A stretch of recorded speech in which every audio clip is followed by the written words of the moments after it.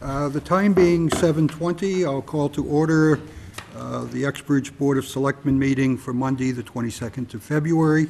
If we can all rise for the Pledge of Allegiance. I pledge allegiance to the flag of the United States of America and to the republic for which it stands, one nation, under God, indivisible, with liberty and justice for all. Okay. Announcements. Chief, are you going to make the presentation on?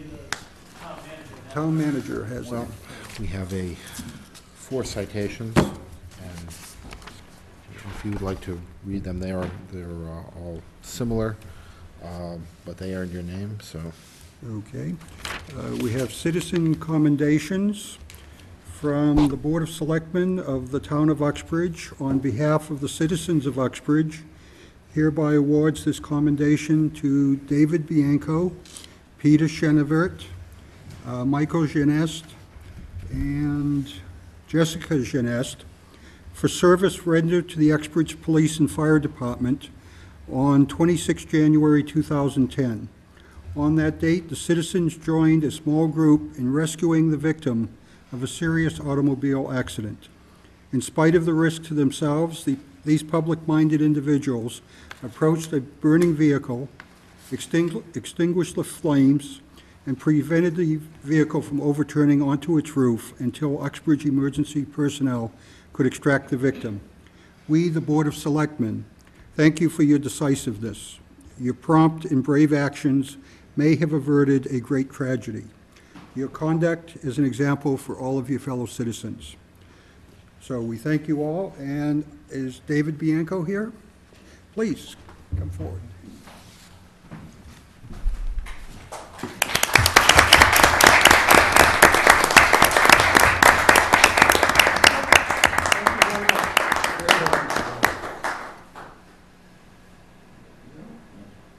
Is Jessica Genest? No, they're not here. Or Michael Genest? Or Peter Chenevert? Okay, we'll send these on to the citizens. We thank you for being here. Thank you very much. Thank you.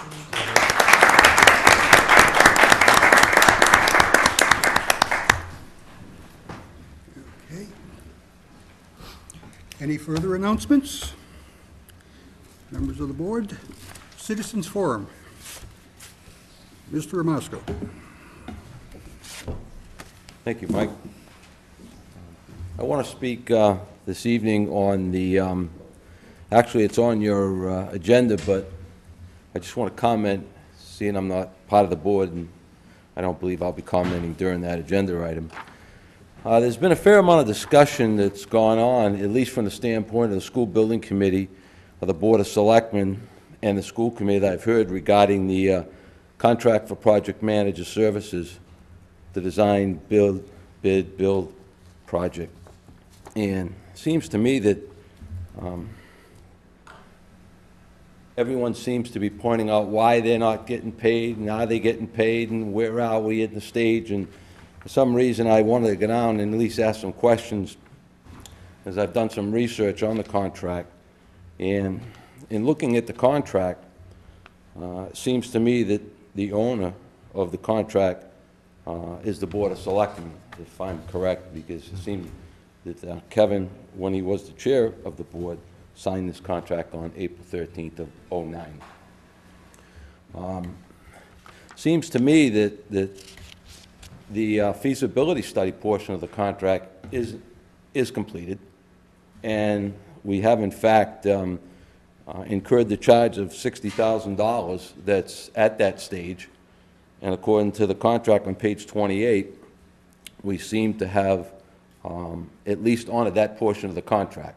Mm-hmm. The issue is, and I've seen Jocelyn and Lessa come back requesting payment and on, and what's going on, and the schedule's behind, and obviously it should be, because on page 1 the contract specifies it will not enter the design stage until they receive pending receipt of a written approval to proceed from the owner, which is the Board of Selectmen, ultimately having to take that vote in order for this to enter the design stage, so it seems to me that, that we're up to our standard. We've done what we're supposed to do, and all payments are where they should be according to the way the contract's written. But I'm having a little difficulty because I'm looking at this January 2010 report from Jocelyn and Lesser, and I know there's going to be some discussion on this tonight, but from page 28 of this contract, it seems to me that the project manager was to receive $60,000. And then on page 2 of this January report, the architect, which is Gene Raymond and Associates, was to receive $120,000 while it was in the feasibility stage. So a total of $180,000 is really what should be paid to the architect and Jocelyn and Lesser during that period of time. And we have no vote nor any written authorization to enter schematic design. But what's puzzling here is when I look at this first page and I look at the $120,000 for the architect fee for the feasibility, and then I look down to the owner-project manager, which his contract says $122,500, which is $60,000 in the feasibility and $62,500 in the schematic design, but yet on this report it shows $133,500, not $122,500. I don't know if that's a typo. I don't know where the other $10,000 came from, who authorized it, on what basis, so I'm concerned about that. Because the schematic design brings $62,500 on the owner's project manager and $180,000 to the architect. So there's $242,500 that needs to be paid in the schematic design for a total of $422,500, of which $500,000, I believe, was voted on at a town meeting for both stages. Question is, why is it $133,500 versus $122,500 when the contract specifies that?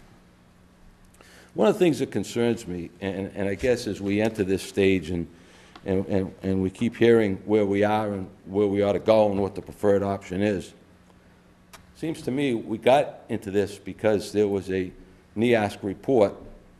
I don't know who asked for it. I don't know who brought it forward. I don't know who brought it center stage. That's not that important to me. But the fact of the matter is this was the driving organization that put us into the position to be looking at building this new high school. And the problem is that it seems lately we haven't heard much about that NEASC report. We haven't heard where we are, what work has been done, what deficiencies still exist, what monies have been allocated towards what's supposed to be happening there.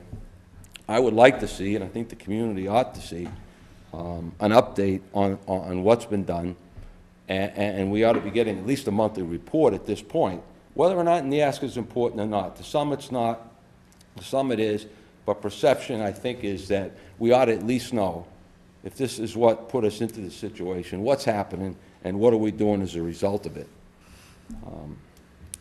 March 3rd, I understand that the MSBA is going to be meeting, and at that point, probably giving an opinion on that preferred option, which is the construction according to the school building committee's vote to move down to the La Valley site and build the new high school.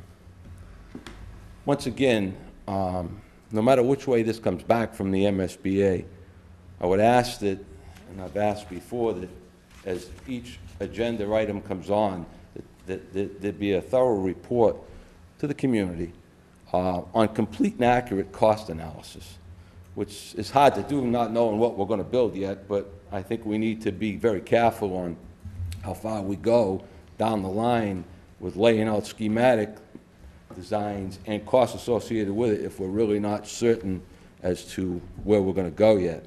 But I'd like to see this complete and accurate cost analysis on a district-wide solution. Seems to me that the district-wide solution seems to be getting a lot more attention right now than just the construction of the high school.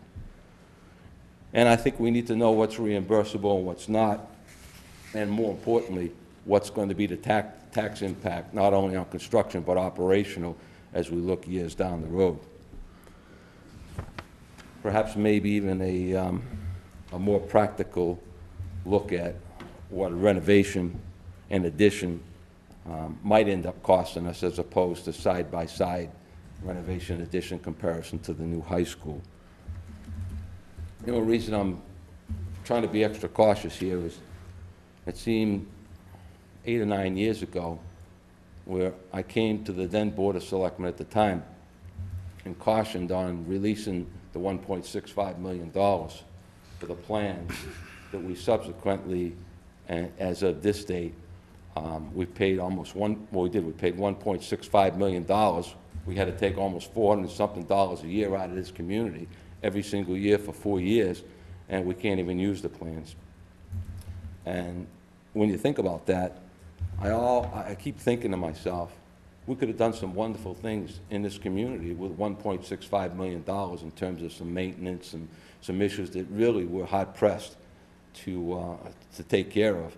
But no, we didn't, and we are where we are. So I just hope that not only do we sharpen the pencil and be very cautious as we move forward, especially in these economic times we're in, and they don't look any too good anytime soon as we enter the next couple of years. We need to be very careful, and I would hope that this information can be gathered in this NEASC report, whether the principal of the high school, the superintendent of the high school, somebody has to keep bringing this forward, because there may be a more practical solution and not lose accreditation. So I would ask that perhaps maybe the board attempt to get that information out so we can have a closer look.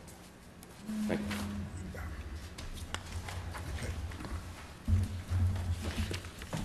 Do you want me to wait to address some of the things he said, or wait? Actually, as part of our agenda item, a little bit later, you're going to address the payment schedule Yes. and the various tasks, right? Yes. Okay. Okay. Anyone else for citizens forum? Okay. Town managers report? Few items tonight. At the last meeting, I had asked you to set a closing date for charter submissions, and this was pointed out by, during our discussion on the charter, the closing date was set at, for submission of articles at March 15th, the Ides of March. A review of the charter shows that that is not tenable. The reason is... Wait a minute, you're confusing me. This is for the town meeting warrant? Yes. I'm sorry, not charter submission. It should be warrant submission. Okay. I was thinking of the charter when I wrote it. The warrant submissions, it was set at March 15th. The reason it was set on March 15th is that was the Monday following the 60 days. However, a review of the charter shows that the 60-day deadline is hard and fast. We must accept articles submitted up to 60 days, and absent an emergency, a declaration of an emergency by the Board of Selectmen, you can't accept it after 60 days. So we have to close the warrant on that 60th day prior to town meeting. Unfortunately, that's not a business day at Town Hall. So we will have to be open that day on a Friday to submit, to accept submissions for the warrant.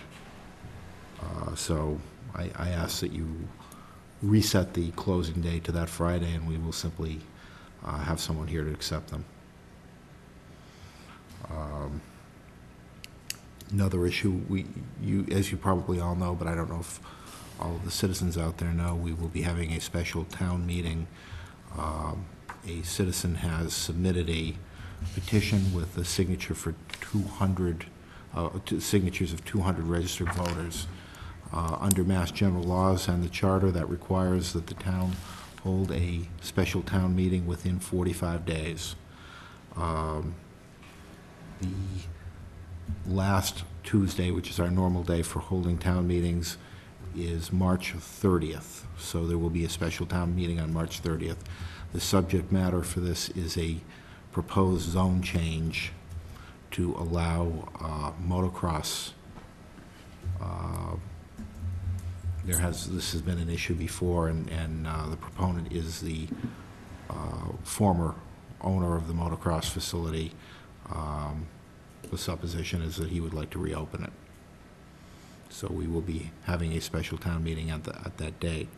And there is discussion later on to open that warrant and allow other articles.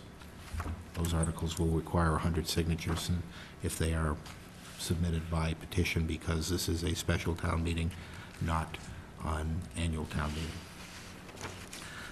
We're proceeding with the cable contract issues.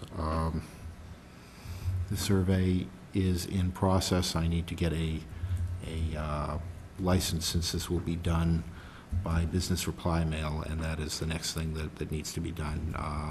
There is a cost to it, and David is going to get me a check for that, so I will be proceeding with that. Bill August is the attorney. I wasn't here when you discussed that. I don't know if it's the feeling of the board that I need your authorization to proceed with contacting him. I think he would be beneficial. I don't have an objection. Well, the Cable Advisory Committee voted to proceed with that. If that is, I will do so then. We've received a draft contract from, and it's in the read file. We received it this week. It is pretty much a standard contract, but I'd like you to look through it and see, from Charter. Okay. It would be their first submittal.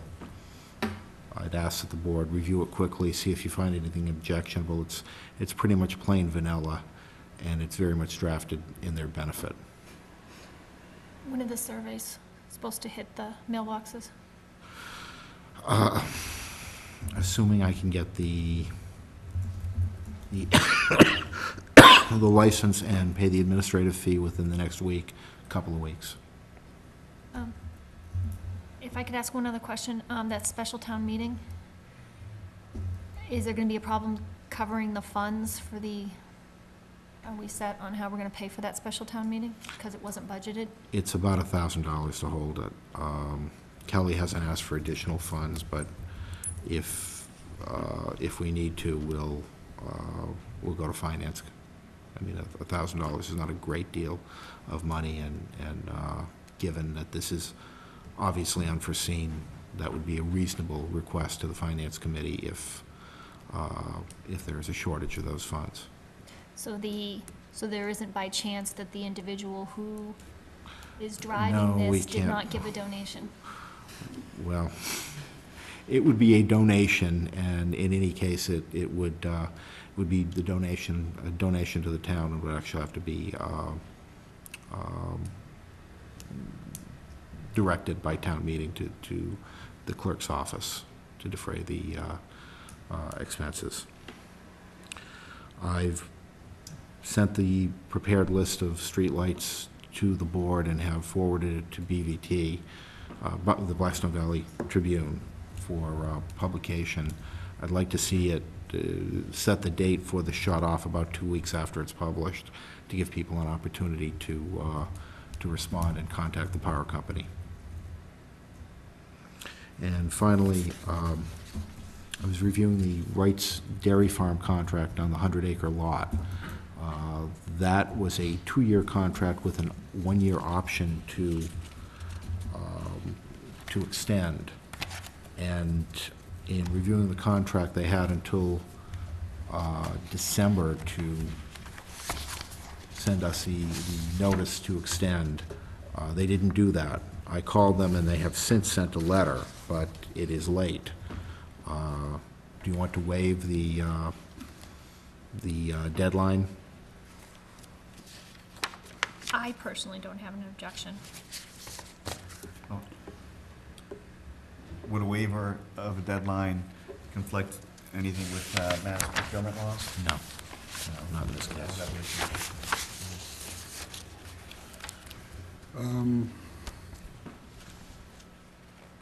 There's always been a point of contention as to how well they're maintaining that field in the off-season and keeping the brush cut back, doing other things, planting winter rye or whatever it is to keep the erosion down when they're not actively growing corn. How well have they been in compliance with that? Have we monitored it? I mean, Well, the getting out- expert is sitting in the audience there, because he lives right next door, and he sees it all the time, so.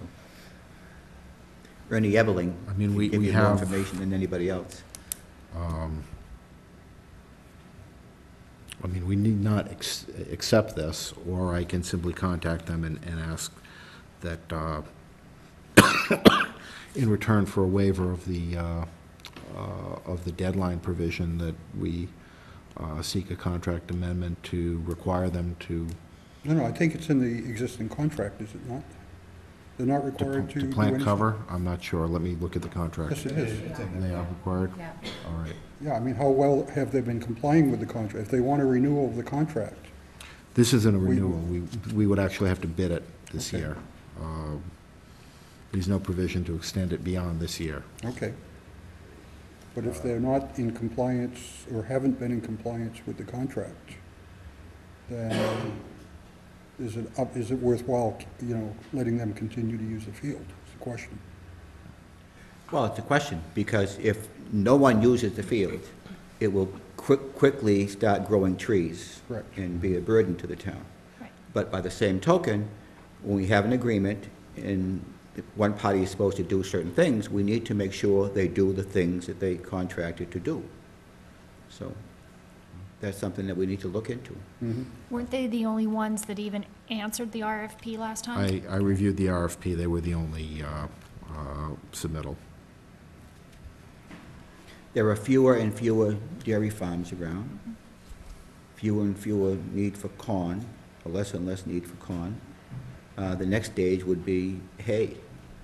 But no matter what we do, it's important that something be done to keep the field from going into forest. It doesn't take long. Well, I mean, it's a situation where if we say no, then we're gonna have to as I see it, we're gonna have to come up with the town resources to plant something there ourselves to prevent it from going to forest. Well, I would have to Or let it go to reissue the waste like we RFP. do with all government town property, so.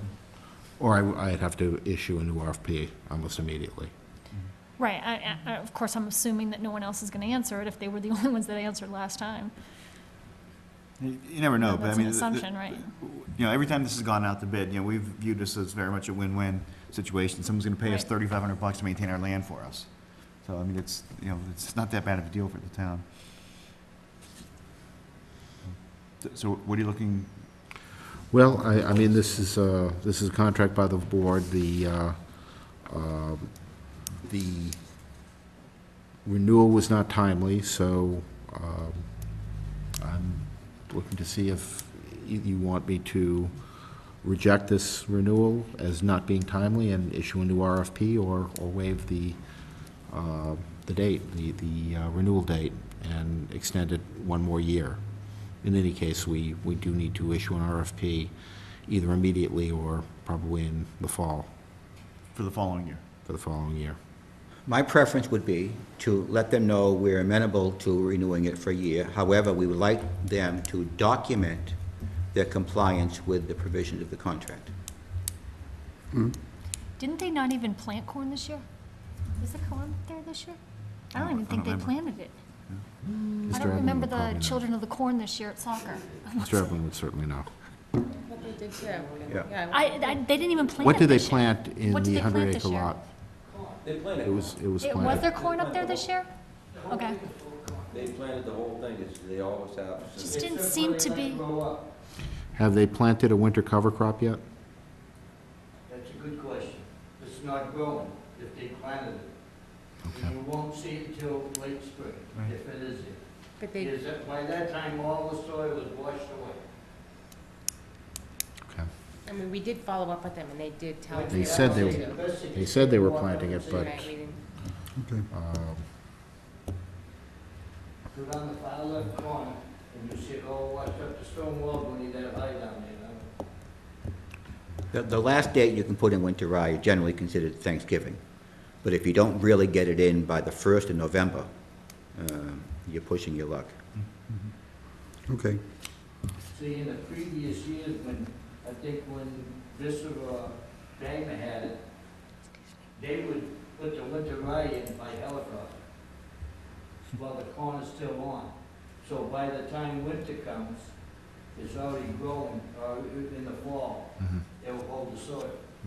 That's what I've seen that. I didn't even know you could do that. Peter, was that a motion then that you made? No, it was just a recommendation. No, it's just, okay. but be my guest. Do we need a motion? Do you want a motion or just a consensus? If there's a consensus to waive the provision, then I will tell them that we'll accept this for another year, and then, but we do need to ensure that they comply with the terms, or they won't be permitted to participate in the new RFP. Just for the record, so we know what we're doing, why don't you just say, without objection, you will notify them that, we'll allow late filing of it, Okay. conditioned upon them filing a documentation of their compliance with the terms of the lease. I mean, I'll Okay. provide a motion so it's clear. Okay, go ahead.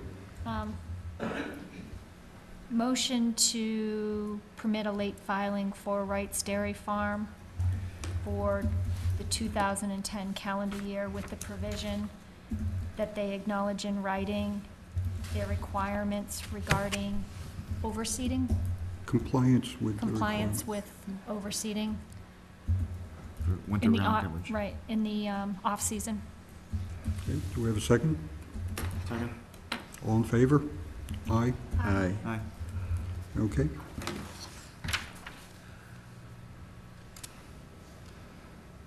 Anything else on town manager's report? No. That's it. The correspondence from, I guess, the Labor Relations Board on the SEIU thing. Oh. Do we have a yes. date set to deal with that? Yes, we do, and I'll get it from my office. And this notify you. is because of the change in town hall hours Yes. and the concern about holidays that fall on a day off or something? Oh, this is the one where you yes. get paid for not working? Yes. The position of the union is that when they should still get the same number of holidays, except based on a 9.5-hour day, and in the case of Wednesdays, an 8 to 11 day. Right, so this It basically substantially- increases the number of paid hours off for town hall Substantially. employees substantially. Okay. And we have to go into... Only those, not other SEIU Right, but we members. have to go into discussions with the Labor Relations Board on this? Well, there is a hearing.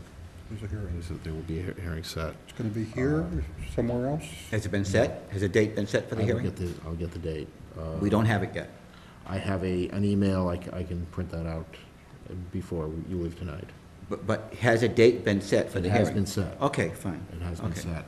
I That's just fine. don't happen to remember That's all exactly right, what it as is. long as I know we have a date. I Okay. believe it was the week of March 19th. Is it here or somewhere else? It's somewhere else. Somewhere else.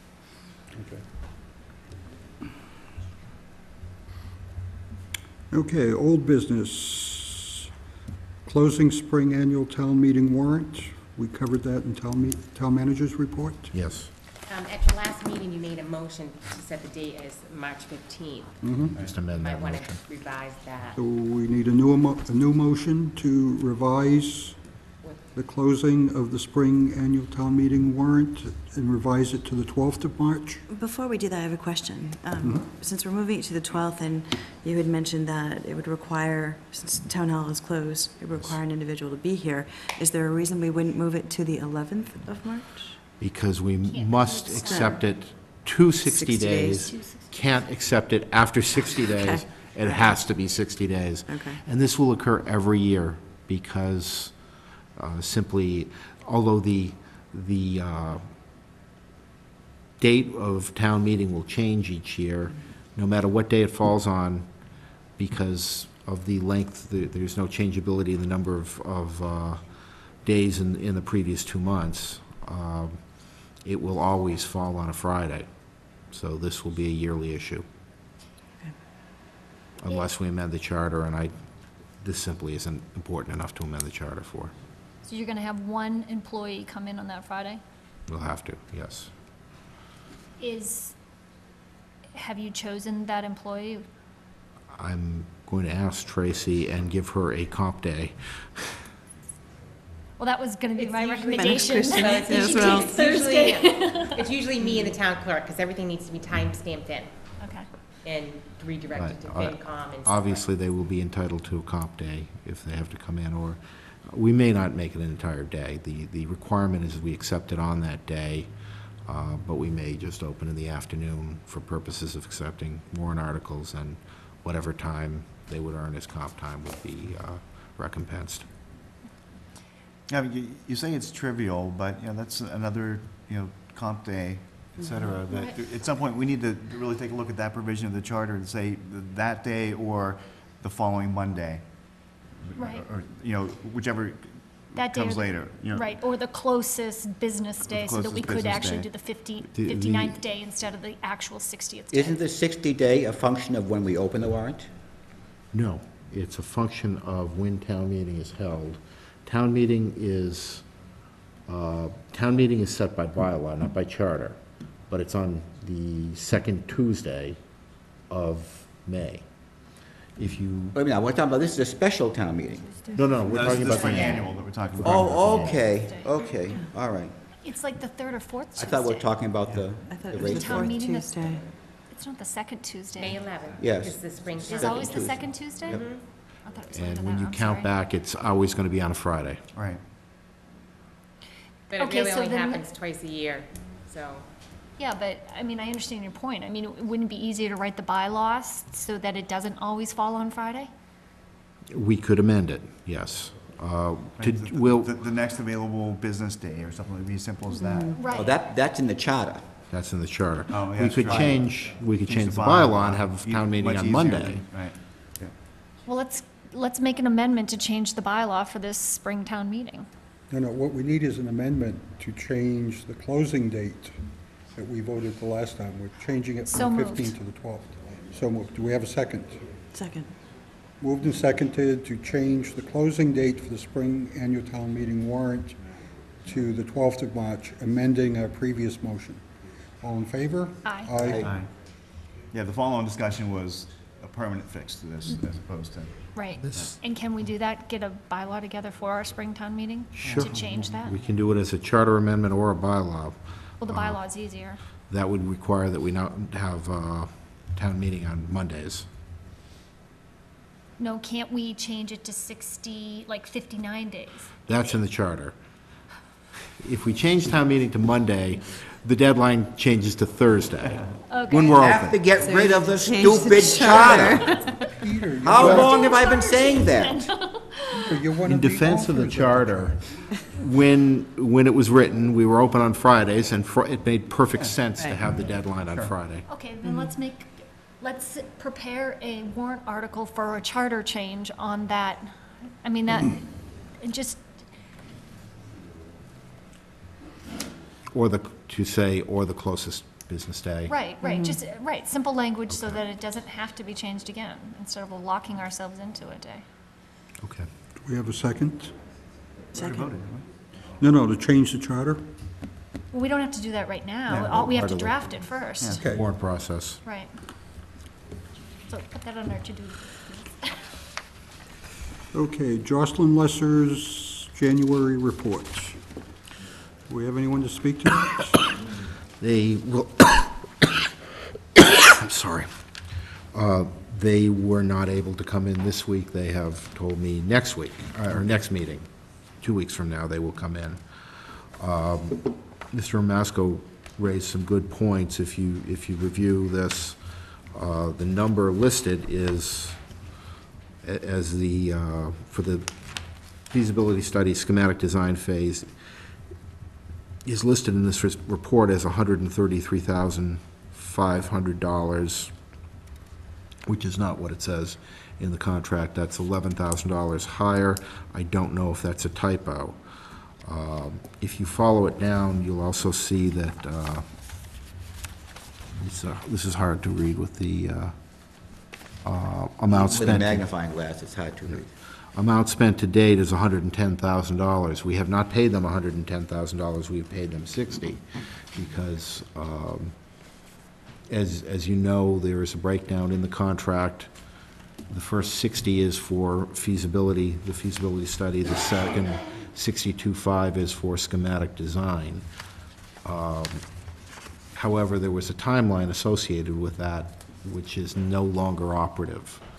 The schematic design was supposed to end at the end of February. We were supposed to be almost through with both processes. That didn't happen. There were issues, and we are just completing the feasibility study phase. Jocelyn Lesser has not received payment since the October payment, and they are eager to get another payment. I don't know if the board would like me to release one. They've been asking for one or two, to at least have some sort of good faith payment. I certainly do not want to make any of the last three, because we would, at that point, have paid them for feasibility and schematic design, and we wouldn't be nearly complete. So I don't know if you want to authorize me at this point to make one additional payment, or wait another 2 weeks to speak to them, but they have been clamoring for some Yeah, I'd good like to faith hear payment. Well, the point is, we would be paying in advance for a service that hasn't been accomplished yet. Right, and I think That that is that's true. reckless. That's only if we pay all the amounts. No, right, Well, they- October, His His November. question is, your They want a question was- $12,500 good faith payment towards the schematic design phase. But they haven't done it, and we haven't done entered that, into it, so therefore we can't But pay it. I thought some of the amounts owing were related to the feasibility. No. No, we have paid, the Those are all current. All of feasibility, that? the feasibility section is $60,000. Okay. We have paid them $60,000. Okay. All right. I thought at our last meeting, we had discussed that we were going to wait for them to show up and Yeah. give us an The update before making a anticipation decision on that. was going to be that they would be here this week, but they Right. have not, they were not able to attend this. And I think we'll get some clarification next week. The meeting's on the 3rd. We will know on the 3rd whether or not it makes sense to proceed into schematic design. And if it does make sense, then the following Monday, we can take that vote to authorize them to move forward. Right, so right, we're See, on hold and then. again, we talked about this briefly last time we met, but the confusion here lies in that it's fixed-price deliverables, but a time and materials payment schedule is what it looks like. All it happens to be is installment payments towards those fixed-price deliverables. Yeah. Right, So, and they had tied those installments to what they thought the original schedule was gonna be with the MSBA. When this date moved out, it doesn't change the fact that we owe them a precise number X for a certain deliverable. right. So, just because we've already made the payments on a monthly basis. So, we need to have them here, and then, until we're into schematic design, I don't see how, we can authorize anything further. Well, they requested that I make the request to the Board of Selectmen, and I've done Understand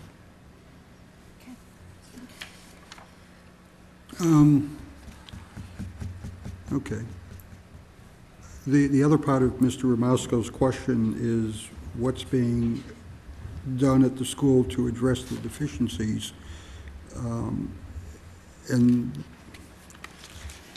the estimate is $6.2 million worth of work to address those deficiencies. That is in which one of the, That's, It's on like the third page of the one of handout. these? yeah. That's in the long-term projects at existing high school. Yes. That's provided under the new construction. Well, yeah, but it's intended to address Some of the issues at the the existing high school. deficiencies at the existing To building. reuse it as, As a building, or to continue using it as a high school with full accreditation would cost $6.2 million. So. But why would you do that if don't you're think not going to that's- use it as a high school? I think that was, the 6.2 It was. fixes the deficiencies that's put us on accreditation issues. So you spend $6.2 million to fix those issues, NEASC is happy, with fixing those issues, we don't have to build anything. Any ASC would be happy if we would just tell them, listen, forget about those deficiencies, they really don't exist. Because remember, they came from us, they didn't come from anybody else. Understood. No, I mean, being at that meeting, the 6.2 was in that the MSBA, they were not addressing the NEASC requirements. It was their requirements. Them saying, wait a minute, you can't tell us your high school is not good enough for your high school kids and then move other kids into it. We have a problem with that. Forget about what the NEASC is saying. We have a problem with that. If you're telling us there's deficiencies in the structural integrity of your building, we don't want you putting any kids in that building there unless you isn't. fix it. There weren't structural issues. Well, when I say structural, I mean like the HVAC. If you're saying that the air quality, not having windows, not having air conditioning is an issue for your Hollands I went to high school, and there was no kids. air conditioning in the high school, so that I doesn't understand. impress me. Right, But those are all maintenance issues. And under the guidelines for a statement of interest, it's very explicit. You can't not maintain a building and then come to us and say, we need a new building because we need to build a new building because we haven't maintained what we have. So you get into that problem there. But Carrie correctly encapsulated what Yes, she that did. number was, Yes. which was, if you're gonna build a new building, Yes. before you move middle school kids into the existing building, Yes. you need to address these issues for us. Yes. Not for any ASC. That's correct. Right. For us, the MSBA. Yes. right. And then that number was the estimate that Raymond Design and Johnson Lester came up with. For the Okay. existing building. But if you do that and make the building so that it meets all the requirements of a high school, then Then you can use it as a high school. that's right, Right, which is because not what's wanted. Right. So, the point that the MSBA was making is that even though there are some criteria that is different in a middle school than a high school, there are more overlapping similarities than there were differences. yes. Gravity doesn't cease to operate because you move from one school to another. Moving right along. So anyway, the consensus is that we've got nothing to pay, and we'll Right. talk about it in 2 weeks. And hopefully, we'll decide to move on based on what we hear What's the date of our next meeting? next week. The 8th, is that March right? 8th. Okay, so it'll be after the March 3rd Yeah. Mhm. MSBA hearing as well. It will. March 5th, you're just meeting at 5:15. And aren't we meeting on March 1st? March 1st, at 5 o'clock. Yep, But that's only for the special town meeting. yeah. Right. Okay. Okay. Okay, shall we move right along? Yep. Ansar Energy. Steve?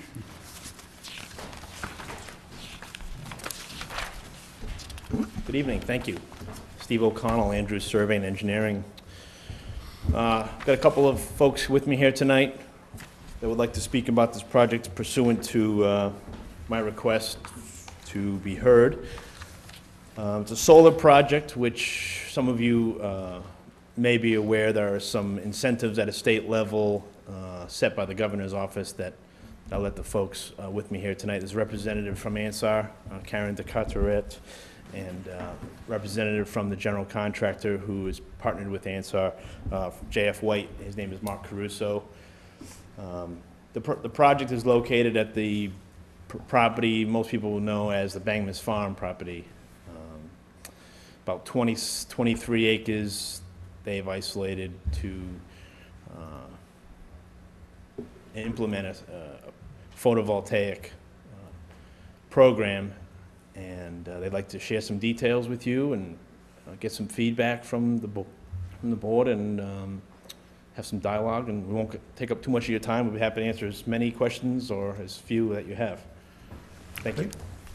Well, I have a question first. Why are we hearing this? Why are we here? Yeah, why did they come to us? It's not zoned for a power plant. Oh, it's not a power plant. It's electrical generation. That's, power generation. you read the bylaw, in the agricultural zone, it's not allowed. I have no objection to it. No, we'll be believe happy to me. answer those questions. I mean, But there's not, if, there's nothing for us to do. Right. we're not, Be informed. exactly. We're looking to be informed and get some feedback and general support. I will briefly say that there are explicit state exemptions that pertain to solar and zoning, regardless of what local zoning allows and does not allow. This project can move forward. There are other requirements that they have to meet that they obviously propose to meet, whether they be conservation or other local permitting that they need to seek through the building code, et cetera. But to address your immediate concern, that's the response, is that there are explicit exemptions Okay. for solar. But that being the case, if they have if they can by right have this facility in an agricultural zone, what do you want from us? Right, then why would we still have any? We don't need anything. It's called courtesy. I We'd would- like to have, courtesy we'd like is to if have I a can di- we'd have like my to have a supper. dialogue. My initial request, Peter, was. Could have eaten before was you a come res- out. Was a response to the town manager and Mike being the chair, was a letter of support.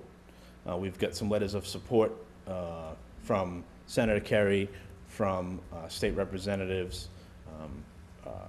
We've If provided- you have the ability as a matter of right to locate in that facility, and the owner of the plan, or owner of the land, is willing to allow you to do that, be my guest. I mean, I'd clap my hand and say, wonderful, wonderful, wonderful. There's your letter of support, You Steve. don't need, That- the that- town of Uxbridge is not a private membership club. We're not a membership committee. We don't say, well, I don't know, I don't like the color of that sweater, maybe we'll think about, please, I use electricity, we all use electricity. But, Peter, I would like to be informed. I'm sure the community that's watching has many members that would like to know. That's why we have cable access, public access. They can spend all the time they want with everything they want to do a PR presentation. Anyway, go ahead. That's what we'd like to do. Please. Thank you. Good evening. I'm Karen Cartwright. We're a tough audience, so. I guess, ready to run out the door. If I may, I'd like to give you some information on the project. Thank you. And basically, this was just an outline of the community impact, the environmental impact, and basically it outlines the benefits to the town as far as tax revenue is concerned. And the national law exemption that Steve had referred to is chapter 40A, section 3, and I have a copy of that. How you do? Okay. I'm sorry, chapter 40? Chapter 40A, section 3. Section what? Section 3. Right.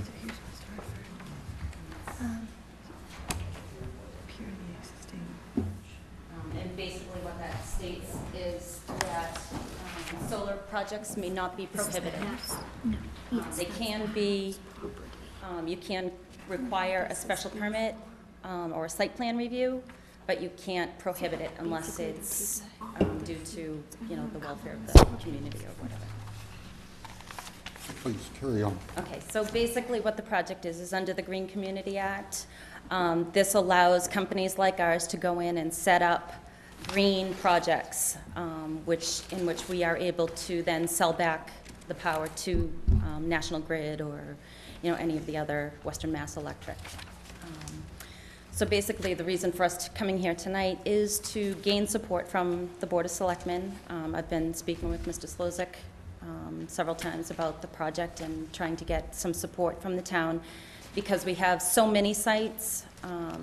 We really feel that the Bangma Farm is a great site for it, and it'll give the town the ability for basically bragging rights, saying that you're one of the first green communities in Massachusetts.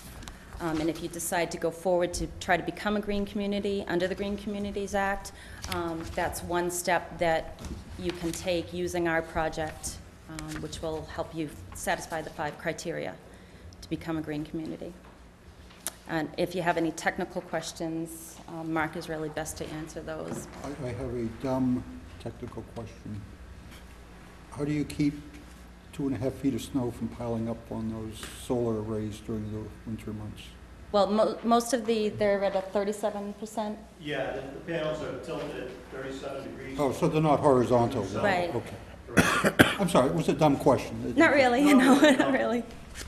Plus they're warm too, because they absorb the Is there, sunlight too, so. is there an additional energy that's used to process the solar energy? No. So No. there, The power is, This particular site will generate up to 3 megawatts of power, 3.5 megawatts of power, DC. From there, it gets converted to AC, which is about an 80% correction, or a full output of 80% of 3.5 megawatts. And that's done with inverters and transformers, and then it ties back into the interconnect. Can you step up to the mic just so people at home can hear you as well? The power, when it's transformed to AC, ties into the interconnect, which would be located at Hartford Ave, and it's stepped up into the overhead wires and would run back to the local substation. It would be metered from that point out, so it'd be able to determine how much power has been generated. and what is okay, so I guess the voltage is the reason why I ask, and before we came on, I had asked anybody on the board if they had seen 60 Minutes on Sunday evening about the power, is it power cells? Did you see? There's a new company coming out of, they're actually doing their big release this Wednesday. Oh, yeah? And they, it's a fuel cell project, and the company right now that has both solar panels and the fuel cell at their location is eBay, actually. They have 5 buildings with the solar panels that only generates about 20% of the electricity, and 5 of these boxes, that one box is about this section of the desk right here. They have 5 of those on their front lawn, and that brings 80% of their energy by these fuel cells. Those are the fuel cells? Are they energized by the solar panels? No, they're not related at all. And the guy at eBay was saying the cost and the space that the solar panels is taking up is tremendous for 20% electricity when we have these 5 boxes that look like just oversized But if you... air conditioning units are supplying 80% of the energy. What I understand about fuel cells, though, I think they're batteries. No, these are, it's a special patent. It was actually very interesting. I don't have a lot of the information. Yeah. But looking at, I'm just raising, looking at the actual space and the amount of, energy that can be generated out of these. And they said it was 50%, uses 50% less electricity than nuclear. 50% less fuel than nuclear. So it was, it's an unbelievable phenomenon. Yeah. That they're coming out with. And there's going to be a big release, like I said, on Wednesday. Yeah. They expect one of these in every house by the year 2020, as far as a fuel source, unless, of course, GE or somebody buys them out and kills the patent, but, Yeah, I'm just wondering where the energy comes from. It's a special patent. They're actually using beach sand as the energy casings. Really? Yeah. It was really interesting. You should get the 20 tape, the 60-minute tape. It was Yeah. pretty, but I just throw that out there as a, Yep. a different form of energy. Could I ask what you're stepping the power up to transmit that? 13.8 kilovolts. Okay, so that's a standard transmission That's line. correct. You're not going to require any tall poles to... No, well, Top it'll of the tie, you're right, it'll tie into existing infrastructure or Okay. transmission lines. So it's just going to be distributed locally. It's not going to... That's correct. Yep, back to the local substation. What's your anticipated lease on the property for this? the lease payment ranges from $10,000 to $15,000 per acre per year. No, duration of The lease. duration is for 15 years initially, and then there are 3 5-year extensions after that that are available. How long do these cells last? They have warranties up from 15 years on. Because I know right now this is only economically feasible because of the subsidies. That's correct. Yeah, the American Recovery and Reinvestment Act will actually pay back the owner 30% if 5% of the work's completed by the end of this calendar year. I just have the concern that down the road, if these subsidies aren't available, they won't be replaced and maintained. Well, it's going to be part of the RFP process, and this is all based on an RFP from National Grid, and it's part of the Massachusetts Green Communities Act that mandates by the year 2020, 15% of all electrical power in Massachusetts has to be generated by a renewable source. In-state. In-state, either solar, wind, or geothermal, or some other type of source that's renewable. So it's in place that the revenue is gonna be agreed upon.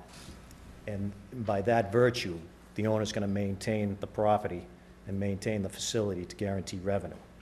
And actually, we reach grid parity between 7 and 10 years, where the note on the equipment itself is paid off within that amount of time. So from that point forward, you know, it's more profitable, obviously. But that's only because it's being subsidized Right. by By you the and I government. who use electricity. None of these green things make economic sense. That's why they paint them green and take taxpayers' money to run them. So Mass Electric and other electric companies are charging all of us more money to generate expensive power, just to look like we're doing something nice. But, be my guest. Not you particularly, everyone. Yeah, Right, not but the- that includes me. But Right. it's, And me is near and dear to my heart. Right. the amount is less than $1 per month that the ratepayer will be paying for 7 years. And then between 7 and 10 years, our project actually brings the rate down. Yes, it's $1 a month for you. $1 a month for wood thing. $1 a month for ethanol and schmethanol and all those things. I'm $1 a month to death. But Peter, it makes Pay Al off, the Gore payoff's happy. in 7 years? 7 years. Yeah, then you get your dollar back. And, Don't count on it. Okay. Some carbon credits. I'm just curious, I know, for example, they're talking about decommissioning Vermont Yankee, and they have a requirement to disassemble the plant and restore the site. Is there any such requirement if in 15 years, when your equipment reaches its useful lifetime, that you, I would believe that would be remove the- part of the permitting process. I've seen language to Right. that extent, Okay. where it's required that it be removed, or if the site has been abandoned for a year, that it would then be considered decommissioned and be removed within 180 days or a calendar year, things of that nature. Does the efficiency of the panels decrease over time? It does, yeah, it does.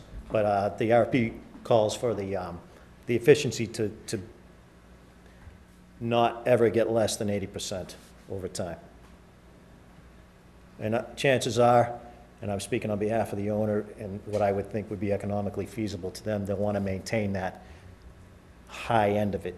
You know, if they got to replace panels or they got newer technology, go in there and swap them out, generate more power. So is the intent that we send a letter of support to ANSA or to the Department of Energy Resources? Preferably to the Department of Energy Resources to fill GDC. Okay. I can provide you, I can email you copies of letters that we've received to date. we have a couple. Steve's already done that. Examples.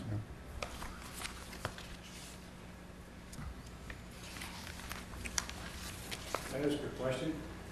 Does it provide any permanent jobs in Uxbridge? It won't provide permanent jobs in Uxbridge, but what it will do is you'll have related jobs during the construction phase.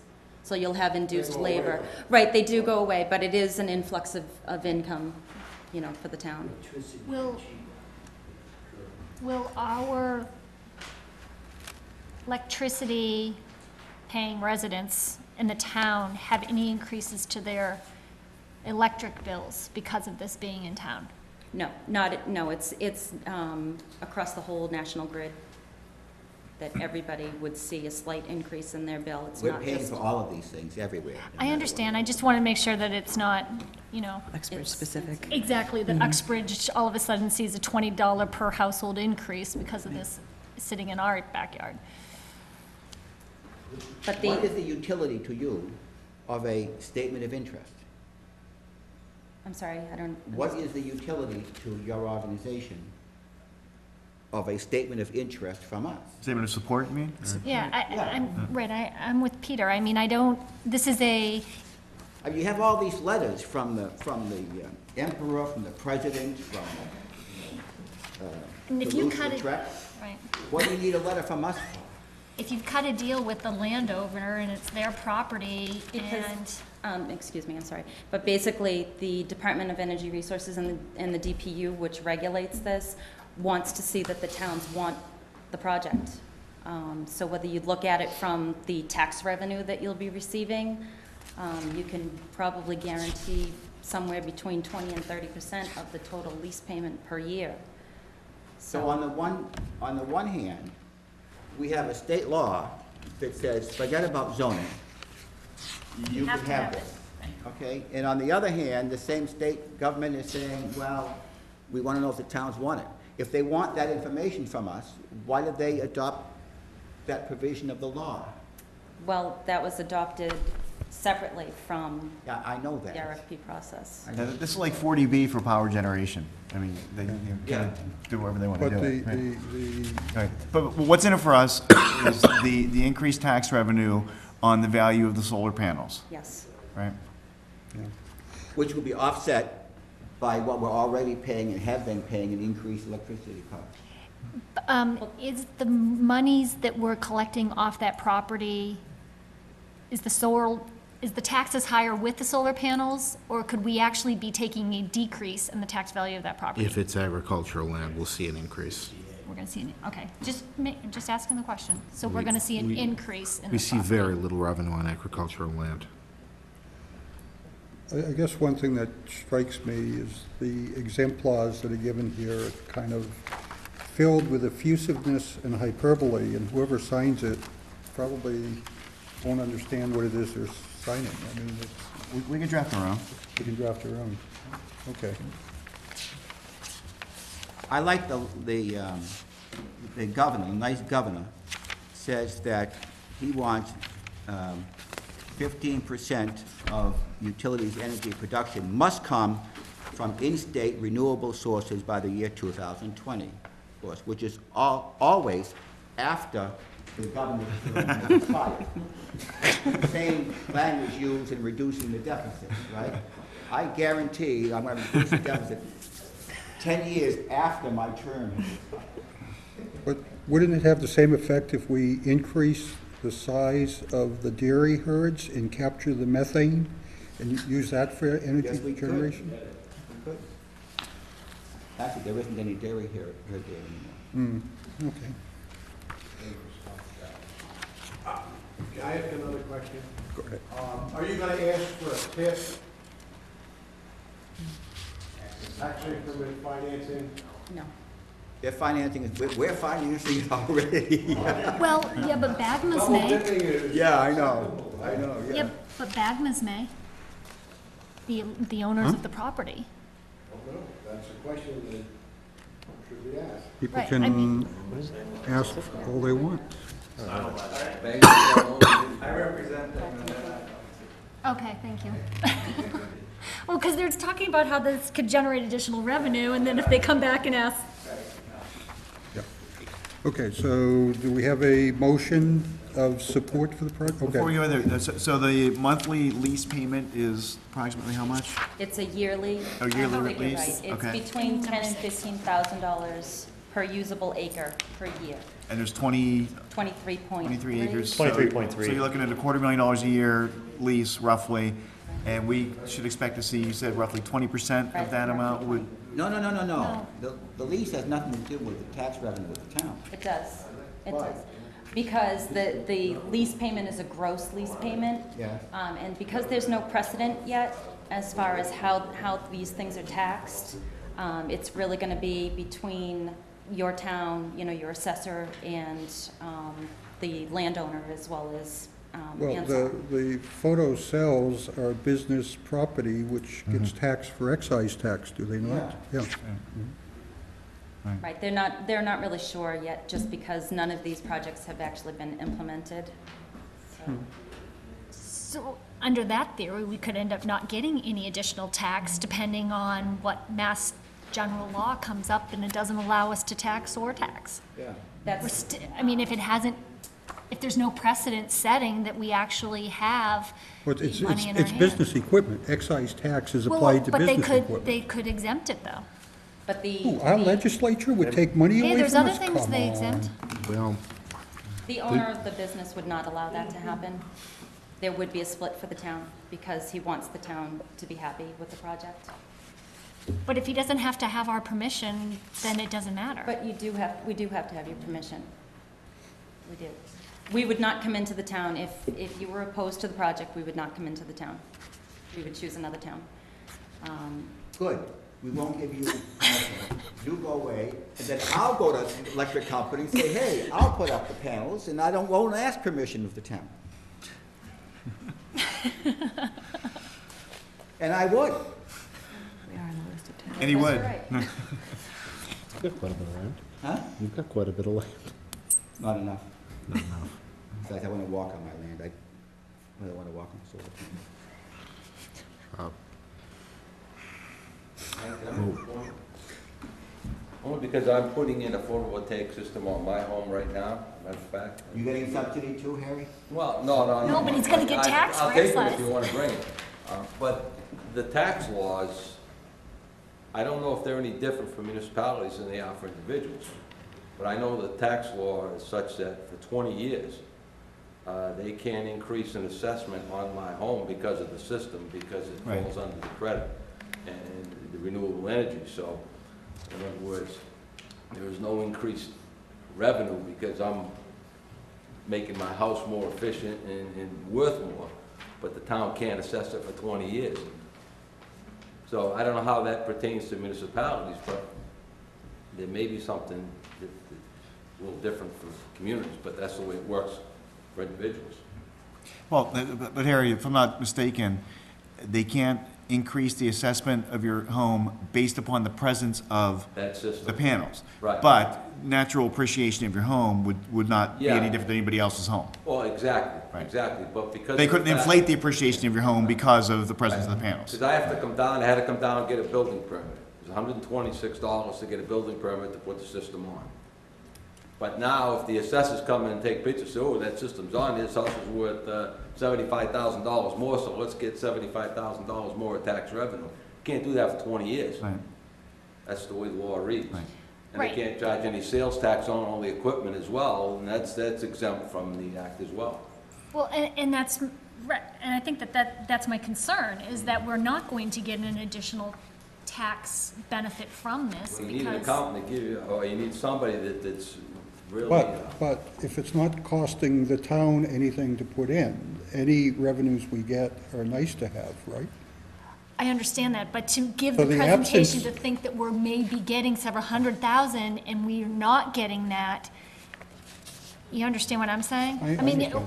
right, it's not our property, but to give the presentation that we could be getting a several $100,000 a year may not be accurate, because it's one of the reasons why businesses go solar and go for these energy green, is because they do get federal and state. Credit right up front. Exactly. For construction, right? Right. Yeah, that's for construction. I don't know if that would apply, how that would apply as a business venture. Well, I mean, What's the business there's gotta be a tax reason. in this community? I don't even know. There's no separate tax. There's no separate tax, right, but, you know, there has to be a benefit for these businesses to doing the initial outlay. Yes, it's pleasing to Al Gore. And there's more than Power just that. companies are obligated to have certain percentage from renewable sources. Right, So they go out and make these deals, the best deal they can, but they still have to meet that criteria, and that's built into the rate that all of us pay. right. I can tell you from experience, some of the things recently, legislation that has taken place, and correct me if I'm wrong, I think as of December 1st, state legislation required that National Grid or other power companies purchase the electricity back at retail. I mean, that's a huge, Yes. huge step that was taken. I mean, all of a sudden you've got that, they're paying 3 cents a kilowatt hour, and now they've got to pay you 18. And so that's a huge incentive alone. and then they establish the renewable energy credits, RECs. I believe they're $600 per installation, so I've seen situations where companies are going, they're knocking on doors and say, hey, you know, we'll sign a contract with you for your electricity rate for 15 or 20 years. If you let us put these panels on your roof, we'll maintain them, we'll have a contract. And the people have a peace of mind that know that they're gonna pay, you know, 10 cents a kilowatt hour for 20 years. You know, it's a risk that they take. It's kind of like the invitations we all get for locking in at the electricity prices from other companies like Dominion and things of that. So there's a peace of mind of knowing that you're gonna pay a certain amount of electricity for 20 years. But these companies who are going on, knocking on door to door, if they get 20 or 50 or 100 households to sign up, they get $600 in renewable energy credits. Is that a per year, or is that a one-time? It's a one-time. So from a business venture, there are a lot more incentives that just came into play in the last several months and make it worth their while. Now, to address your concern about taxes, I believe we'll look into the obligation or the ability for the town to receive taxes, but I believe what they're telling you tonight is they're making a commitment to having that sharing that revenue in what they outline in their report. So I know you're concerned about their obligation, but they're telling you that they will. Okay, can we negotiate a pilot, a payment in lieu of taxes agreement for this site? I would not be in favor of that. It's, you know, the owner of the property has the absolute right to maximize the use of his property in every lawful way. This apparently is a lawful way. So I'm not gonna hold up the owner. You know, it's like saying any business, we want you to pay us money. But keep in mind, it's wonderful for the recipient that the power company has to buy the power at retail. But where does a power company get the money to pay them? From you and I. Businesses do not pay taxes. Taxes are always paid by the consumer. The business is just a middleman. So we are paying Mass Electric retail so they can turn around and give these people those retail payments. There's a bigger picture. I guess it depends on where you stand on renewable energy resources. If we can get 15% of our electricity from renewable resources, then that's 15% less we're using from fossil fuels and other resources. I'm perfectly happy obviously that comes at a getting my cost. fuel from fossil fuels. But so that's where you stand, and I respect that completely. But everything comes at a cost, and there are people who will step up and take advantage of certain opportunities, like nothing wrong with that. Good business ventures do, and nothing wrong with that. Exactly. Good. Speaking of stepping up, are there any communities that you've made the same proposal to that are on board with it? Yes. Bellingham, Sutton, Sturbridge, Spencer, Westminster, Hubbardston. We've been to Seacon. So that's the list, I would say, Yes. you have of. Have you broken ground anywhere yet? Have you what? Broken ground? No, not yet. No, it's actually, let me clarify that a little bit. It's a proposal that went in. There's gonna be other ventures that are going after the same type of work as well. All right, so what we have to do now is we have to wait while this proposal gets reviewed. We'll know sometime in early May whether or not our group has been shortlisted, and then if we... Proposal to National Grid? To National Grid, correct. And if we are able to negotiate a contract with them at that point, we're probably looking at a fully executed contract sometime in the middle of July. And your proposal includes not particular towns, but a group of towns? No, it actually... Or a group of generated capacity? It includes specific sites. Like, Okay. for example, for Uxbridge, we already put in an interconnect application to Okay. National Grid. Invested $2,500 just to get the ball rolling with this community. Okay. On your map, you have Uxbridge ×2, so you have another site in mind besides the Bagma Farm and within our... There is another site on Millville Road that we have under a letter of intent. I don't know that we've done any more than that. We have a plan. How about the 100-acre lot? There's a drawing developed. Yeah. How about the 100-acre lot? What's wrong with that? Part of the bigger... We were talking about that. Bigger isn't always better. So a 100-acre lot may generate too much power. It may not be able You to don't have tie to back into the utilize the substation. entire lot. Oh, no, I understand that. I understand that. Right, you But can't if have you the pay us soccer more than field. $3,500 a year for the area that's covered with corn right now, and guaranteed to maintain it, we can work something out I'm here. serious. We don't have to worry about the overseeding then. Wind farm, Pete, that'd be the best out there. Perfect. You could have both, wind and solar. That's good too. Yeah, exactly. I don't know if there's distribution up there. for Yeah, that. the distribution's available, sure. Yeah, National Grid has got stuff to go through. 13,000 They knock volts down is, part of the well, wall that's to what go I through. have going down to my house. So, anyway, do we have a motion to support the project? Has there been any towns that have turned you down? No. I don't know what that means, to support the project. Do we have, Like do we have a send a letter of motion to endorsement? send a letter to That's what I mean, I Renewable want to energy. see the letter first before I'm signing on.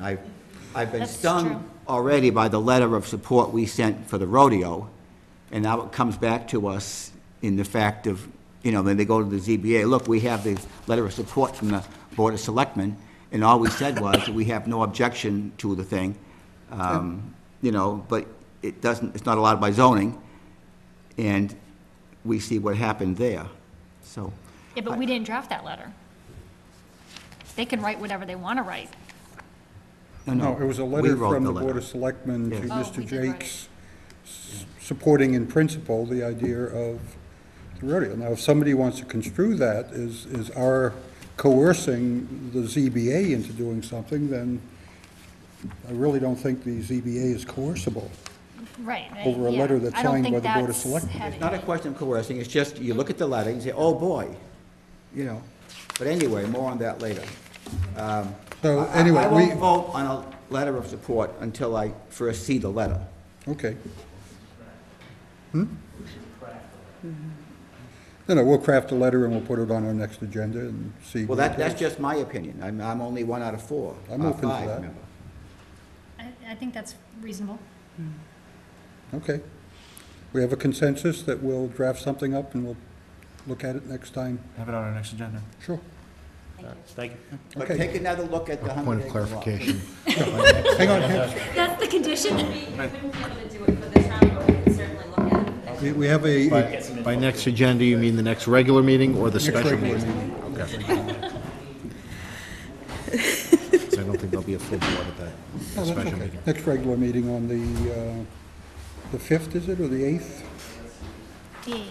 The 8th, for our next meeting. The 8th, The 8th. 15, right? 22nd. Okay. We're meeting way too many times in March. We're meeting the 1st, the 8th, the 15th, the 22nd, and the 30th. They got John Kerry and Paul Kajalski. Again. Wait. Without November, mentioning all over what's again. going on with this specifically, See you guys this all Green every single week. Power Act is a disaster. Because we have a New England power market, and this flies in the face of the concept, Okay. requiring Massachusetts produced energy. Okay, spring annual town meeting procedures. These are discussions that we held in reviewing the requirements of the charter as to who can put articles on a warrant. There's no question about that, is there? Well, we have had previous warrants with articles ascribed to individuals that did not have authorization to put articles on the warrant. The Board of Selectmen creates the warrant. Correct. Under the charter, the Board of Selectmen is obligated to put on the warrant articles submitted by multiple member bodies. Correct. Or elected offices. Right. Okay, of which there were very few.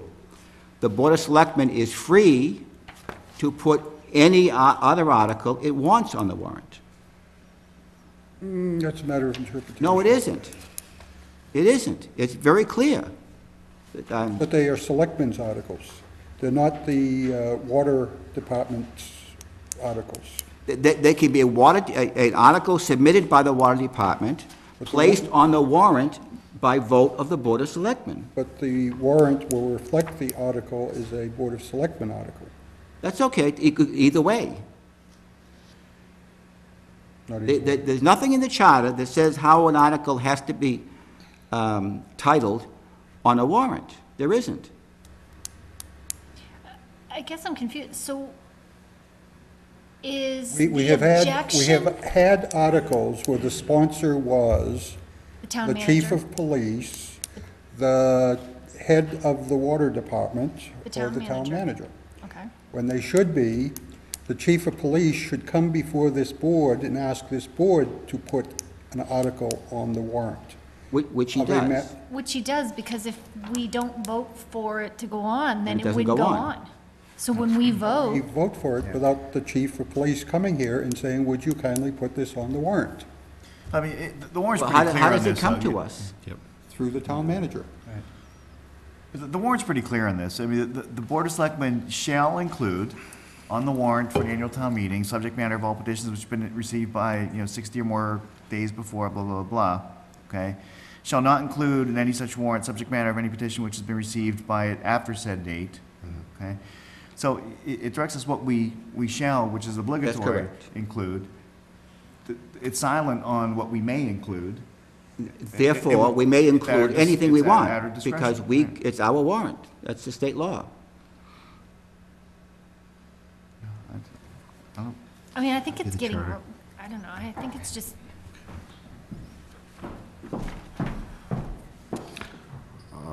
I don't see what has been injured by the, who's been injured by the process and the way that it's It's gone. not a question of being injured. It's helpful, because if you see an article, and if they all say by the Board of Selectmen, unless it's a petition article, if it's said by the police chief or the highway department or something, then if you have a question, you know where to go and say, gee, tell me more about this. Rather than coming to the Board of Selectmen saying, what's this article? Gee, I don't know, we put it on at the request of so-and-so.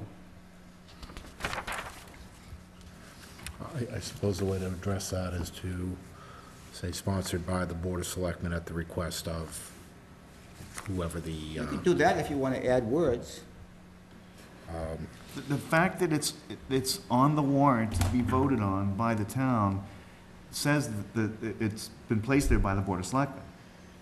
So other than petition articles, we have full discretion as to whether or not we're gonna place anything on. Well, petition Well, articles yeah, I mean, and like the town multiple member office, bodies and yeah, so right, forth, no, yeah. but- Right. And then once it comes to us, my understanding is the only ones we cannot change are the petition articles. We can't change those. But like, Well- for instance, if the police chief bring one, and I think we did this last time, was it the police chief that brought us the warrant article and we didn't like the way it was phrased, so we changed it?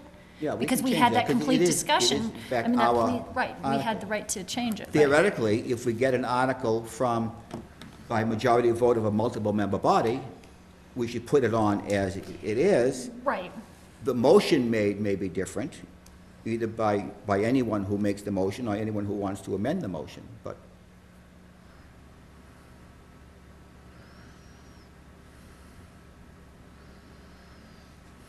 What's your concern? What is my concern?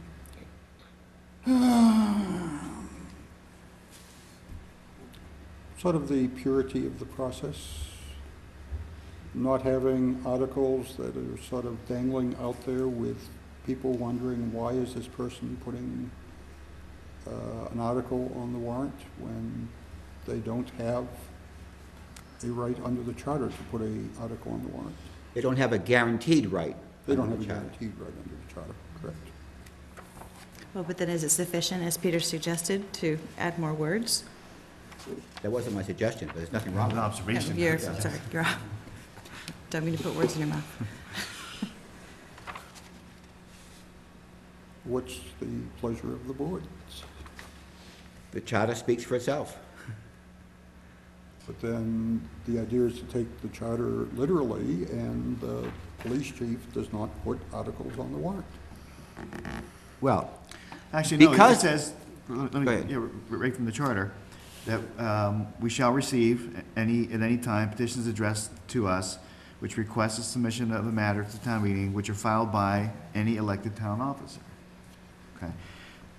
or there is elected, though, which is kind of interesting, because town officer is defined as a person having charge of an office or a department.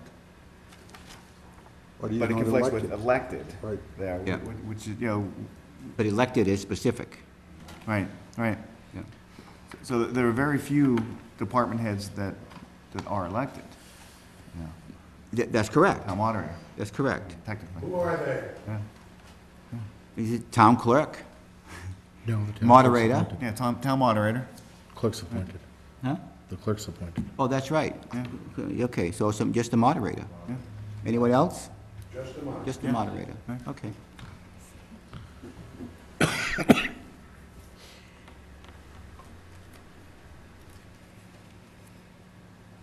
Okay, so how about for this warrant?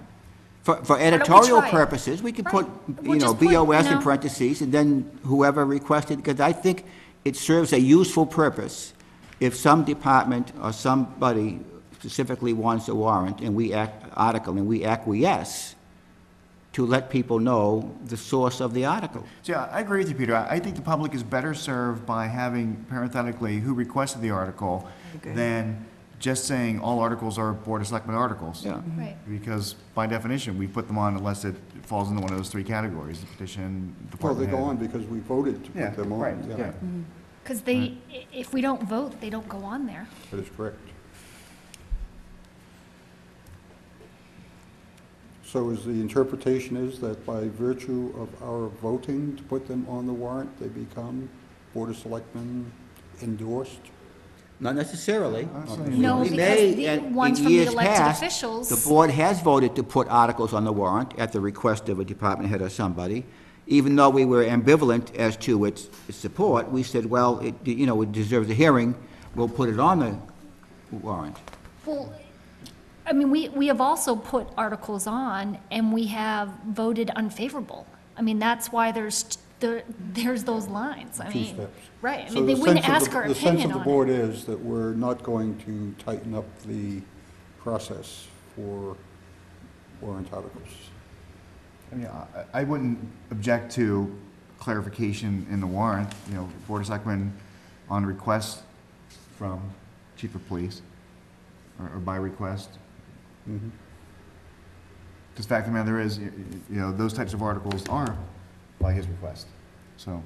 I mean, I think the question you're asking is if the chief of police comes to let me ask it this way, is in the history of the BOS, have we ever been presented with a department head's article and not put it on a warrant? Yes. Okay, In my tenure, yes. yes, okay. Not often, but yes. We said, Okay. no, we don't want this. So I don't think we should, I'm not, It's not I think automatic. that we should be, You know right, what? exactly. We should be allowed that ability Yeah, to say actually, I remember no. an article not too many years ago that the former town planner had submitted to this board, and we had just had a very similar article at a prior town meeting, and we voted not to include that on the warrant. So Right. that's an example, just fairly recent, that Right. where we did that. Right. You're smiling, Mike. No, I'm not smiling, I'm grimacing. Looks like a happy grimace to me. You want to see my grimace? There's no doubt. Okay, so the sense of the board is that we will not tighten procedures. Okay. Discussion of special town meeting procedures. What procedures?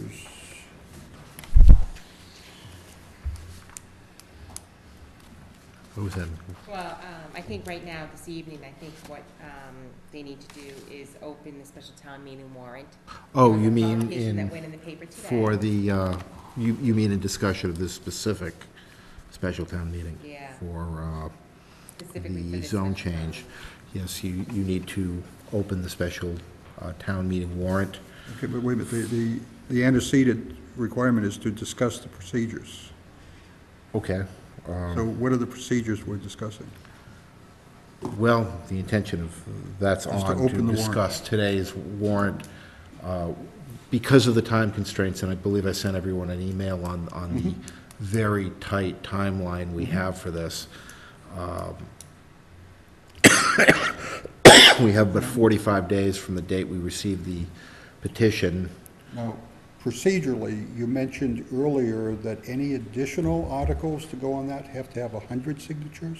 Because if they... Petition articles. Any petition articles need 100 signatures, since this is a special town meeting warrant. Okay. Annual town meetings require only 10, but specials require 100. Okay. So, an article that someone wishes to put on by petition may be very difficult to gather the signatures for, because this is a short time frame. I suppose they could also submit it to the board, and you could sponsor it at another party's request, even if it's not a town governmental. Let's not Party. open that door. Let's not No. go there. Scratch that. And And I would discourage Erase that Yes, out of the no. tape. articles. Well, No. I mean, there's nothing, I suppose, I come from a community, we never did petition articles, or very rarely. Everything went through the board and was approved or not. Okay, so what we need tonight is a motion to open Open, the warrant for the special town meeting. yes, it To must, be held on the 30th of March. 30th. It must remain open for a 45 minimum days. of 5 business days 5 days. for the special, yes. Okay. We only have 45 to actually Okay, hold the meeting. okay. So just to recap your email to us, 45 days of receipt of the petition. Petition was received on Tuesday, February 16th. Correct. Meeting must occur by Friday, April 2nd. But that is a Friday, it's a difficult day to get people Right. out, so Difficult to obtain a quorum on a Friday, so we have tentatively scheduled the meeting for Tuesday, Yeah, that's the March spring annual. town. 30th. no, March 30th is the Special. special. March 30th, okay. So then, your email goes on, Working backwards, we have. application of notice in the T&G would be February 22nd. Yeah, Today. insertion Today, today we open the warrant. You're suggesting that we close and sign the warrant on March 1st. Correct. A week from today. Special meeting. Warrant will be posted on the 2nd. And then FinCom hearing will be scheduled. FinCom has to schedule a meeting. As soon as After the they're done 2nd. with their hearing, you'll need to set, there's. Then planning board roughly on the Tentatively, 10th. Yeah, and tentatively, there's a date, I think for the 15th, for this board to hear the article and then publish it the next day to make the 2-week publication, posting deadline for the warrant. And then the 16th, annotated warrant with comments and recommendations To be posted. to be posted in the actual meeting on the 30th. Yeah, Is your recommended schedule. we'll post the draft warrant which will be complete, but will not have the annotations and votes on it. We'll prepare the final warrant as soon as this committee has the hearing. Well, actually, on the 16th, I think we'll be able to, after you guys meet on the 15th, on the 16th, the warrant should be finalized with the planning board recommendation and the board of selectmen recommendation, if it all closes on the 15th that night. And then it could be a complete packet. It'll be, all Tracy will have to do is Yeah, we can add do your a work in vote. progress, like while we're here. You can add that vote that night and sign it, and it'll be posted the next day.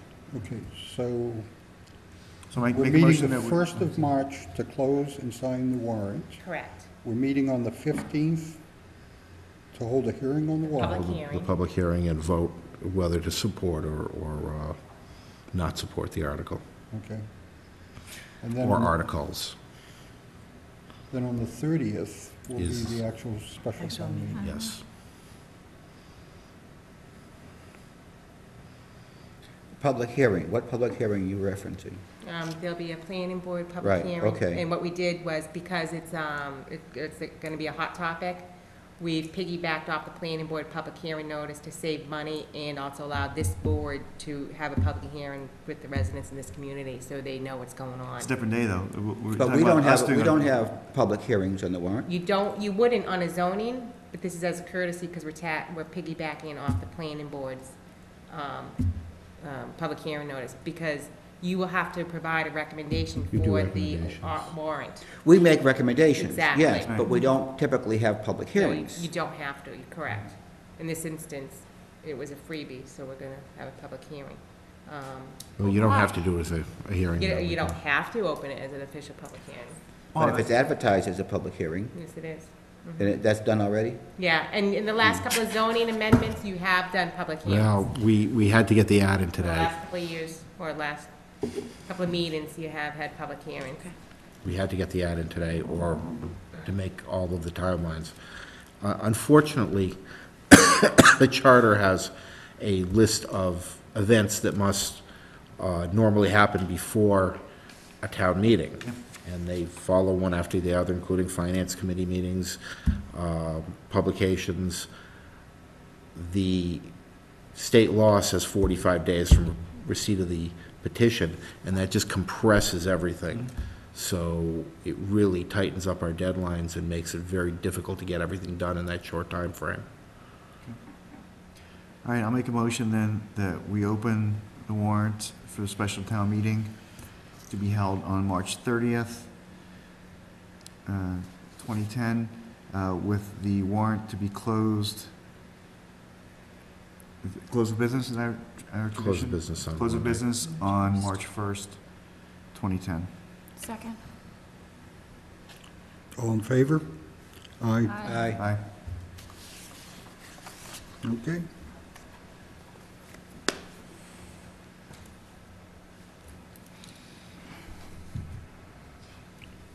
Sutton Street lease, have we disposed of that Yeah. earlier? Yes. So,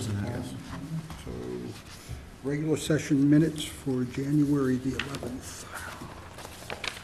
These are the ones we just received?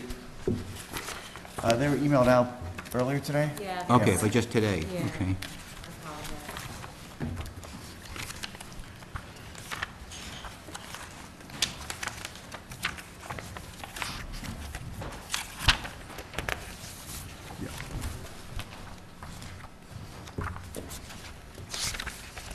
I was okay with the minutes as written. If anybody else had a chance to review them or not.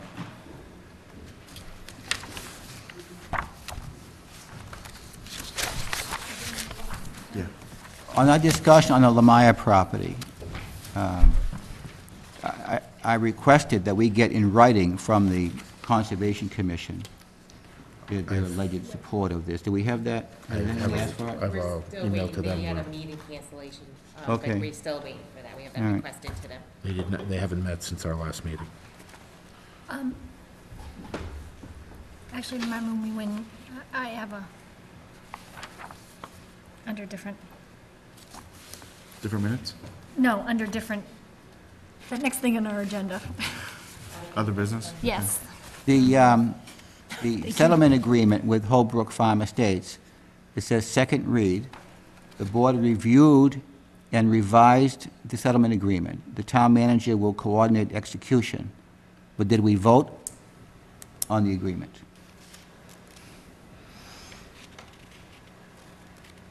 No, we didn't. There was no formal vote. It was the consensus of the board, I believe, to move forward with the changes. But we would need a vote, wouldn't we? I think it was that was over $100,000, so that vote went to town meeting. I think you already did that, right? Yeah, because you had, anything over $100,000 had to be authorized through town meeting vote for them, for you to, No, they're talking about the settlement agreement, right, and that was the language on the settlement agreement. yeah. Oh, Joe, you want to approve the agreement or the They function wanted to of approve the the? actual agreement, and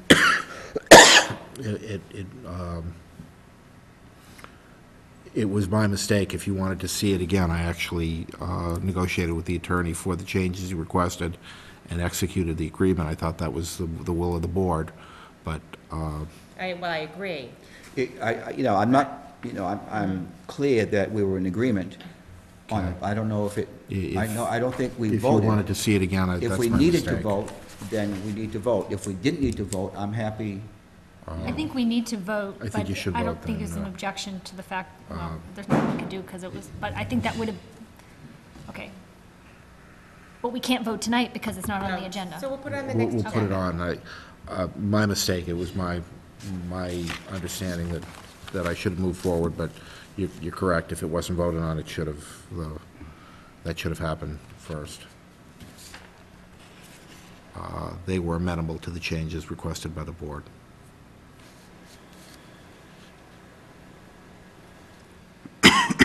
Well, if we've got minutes documenting that we are in agreement with the language, and the agreement's already executed, does this board need to reaffirm our previous statement that we agree with the language?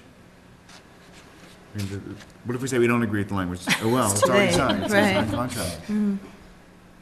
But it says the board reviewed and revised the settlement agreement. There The was, town manager will coordinate execution, you know. Yeah. Okay, we can I leave it. did, Yeah. it's my mistake if there wasn't a final vote. I walked out of the meeting thinking that you were gonna take our changes, update the language. And bring it back. Send it. Oh, Or so- just see, no, ex- my understanding was, and if you can get agreement from their council to execute That's our exactly what, language, that is exactly what happened. then I was okay with it. So. Yeah, the trouble is, anyone reading this Yeah, no, doesn't know that. yeah, I understand. And amend the minutes. No, amend the minutes, and Yeah. that resolves the Yeah, issue. yeah, you right? can, yeah. We'll coordinate execution of the agreement if acceptable as revised. Yeah. Execution of agreement as revised. Of agreement as revised, okay.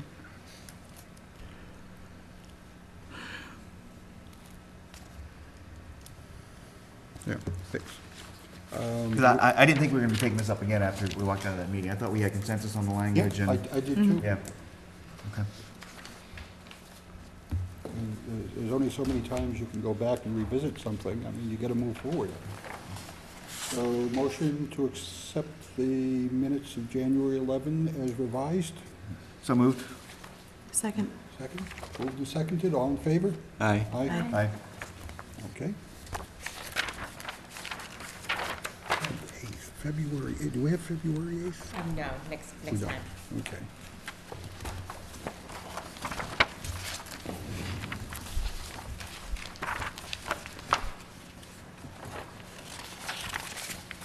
Did you all see the notice from Joe DeLiso that he's having another one of his meetings in Millbury It's Thursday. Thursday at 8 o'clock? Who? I'm out of town. Who? The Blackstone Valley Economic Development Council. Oh, I didn't, I sent it out late this afternoon to everybody, okay. reminding all the members of the 11-town group that he's doing this, and that we had sent Senator Moore the letter regarding conditional acceptance of moving the cherry sheet money to the Economic Development Council, and reminding the 11 towns that they really need to weigh in on it, positive or negative.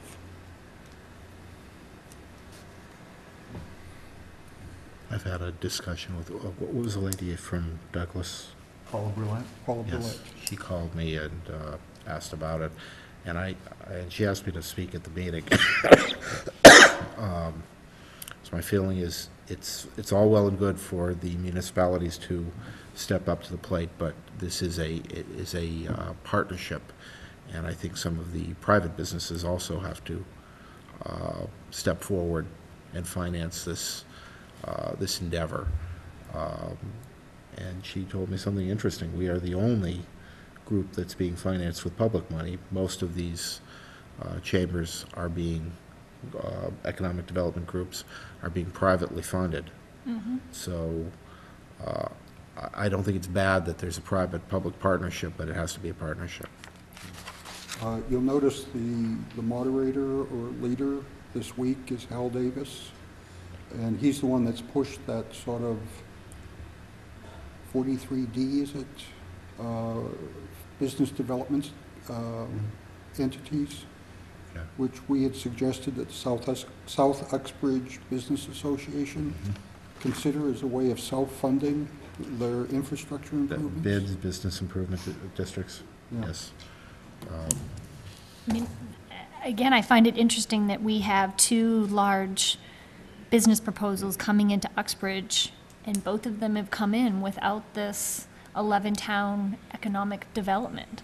I mean, I still believe that, Government agencies Right, do that- not I don't bring see any us getting a business bang for anywhere. buck for this. It's, No, once Joe DeLiso's up and running, you'll see all sorts of things. at $100,000 a year salary that's funded on our tax dollar money. I'm sorry, I don't think that we're gonna get a benefit from it. Well, we It's could get a another few layer more of blacksmith bureaucracy. shops, Yeah, yeah. lumber and ice establishments. You've seen my revisions, you know that will, I hope, be a thing of the past. That there will be Also, a have you much broader. spoken with Wickstrom and Lutton about what they're doing with that? I haven't, Dr. Lutton has not been well lately. Understood. Mark had that other issue I'll put on the next agenda. I should have spoken to that in my manager's report, of what he was requesting. I'll do it next time. Oh, okay. The special municipal employee status. But since we Yeah, passed I need to that, understand that better. We all need to understand it before we I'll get something in talk writing. about it. Okay. I'll provide some background documentation. Okay. Final article, letter to Governor Patrick. I made some of the changes. I made the changes that everybody requested the last time. I would just change it, the first paragraph, second Oh, line. my God. This is the second time you've changed that. It's 3 words. Okay. Do you have? Our colleague Kevin Kuros, comma, I took out the words "in light of." Okay. What you want to follow up on, his comments, some of the points he made at the State of the Commonwealth address in his speech. It's not my Let's take packet. the words "in light of," Okay. just to make it read better. Comma, some of the points. Okay, yeah, sure. So you want to follow up on his comments, And my your inquiry. speech at the MMA. Okay, points he gotcha, made in his speech. gotcha. Mhm. What's the tax on nursing home residents? That's, if you're paying your own way, Yes. you get levied the room tax by the state. Whereas if you're on the dole, so it's a way of this, for the state to get that last bit of your money. Yeah, okay. When you're on your deathbed. Okay, so I wasn't clear what it referred to here. And remember, that was one of the things that, when Yahimchek was running against Senator Moore. Yeah. That was one of his points that he kept raising. Yeah. Is saying Senator Moore being on the Health Subcommittee. Yeah. Should have more sympathy for folks, and Moore kept dancing around that one. Second page, third paragraph. Last line. It says, leave towns increasingly unable to meet their minimal obligations. Should that be minimum? Wait a minute, which page? I'm sorry. Second page, Second page. third paragraph, last line. Okay. Minimum? It says minimal, yeah. Okay. I think you meant to say minimum. Minimum, yeah. And last paragraph, third line from the bottom, at the beginning, it says on staff of, on, it Or. should be or on. Or on retainer. Third line up from the That's bottom. on staff or on retainer. Yeah, that should be an or. And last page, last paragraph, it says leadership is needed from the top, sir. That sounds like something I would write, rather than something you would write. Oh, thank you. I'm honored. But usually when I write those things, I say, gee, I shouldn't have said that. Oh, okay. Yeah, I've been told that the governor tends to be kind of prickly at times. Yeah, okay. As evidenced by the first paragraph. So do you want to just drop that? Or- It's up to you, I don't Okay. care. If it were me, I'd just leave out It's your that word. signature. Yeah. Oh, I thought you were going to co-sign. I will I co-sign. tried to actually. tone it down and you put it back in, so. Yeah, I thought it was taken out last time. And on that vein, I didn't suggest you take this up, but I don't know if You don't like kabuki dance dance? should be capitalized. Where was that? Which one? Which one? I don't know if Paragraph kabuki about dance the should be kabuki dance capitalized. on Beacon Hill. Oh, Oh, yeah. Sound and fury and posturing, those and little it's all paragraphs just a about big charade. I think it should be. Commas and- I know, I Lowercase? think I like that, yeah. I've had that for years and Yeah, years. I do like that. both words It's then, good imagery, right? though. Were you just saying dance?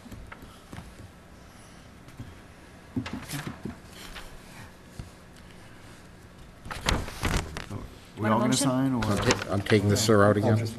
Yeah, Do you want a motion? yes, please. Motion to have the chair sign the February 16th.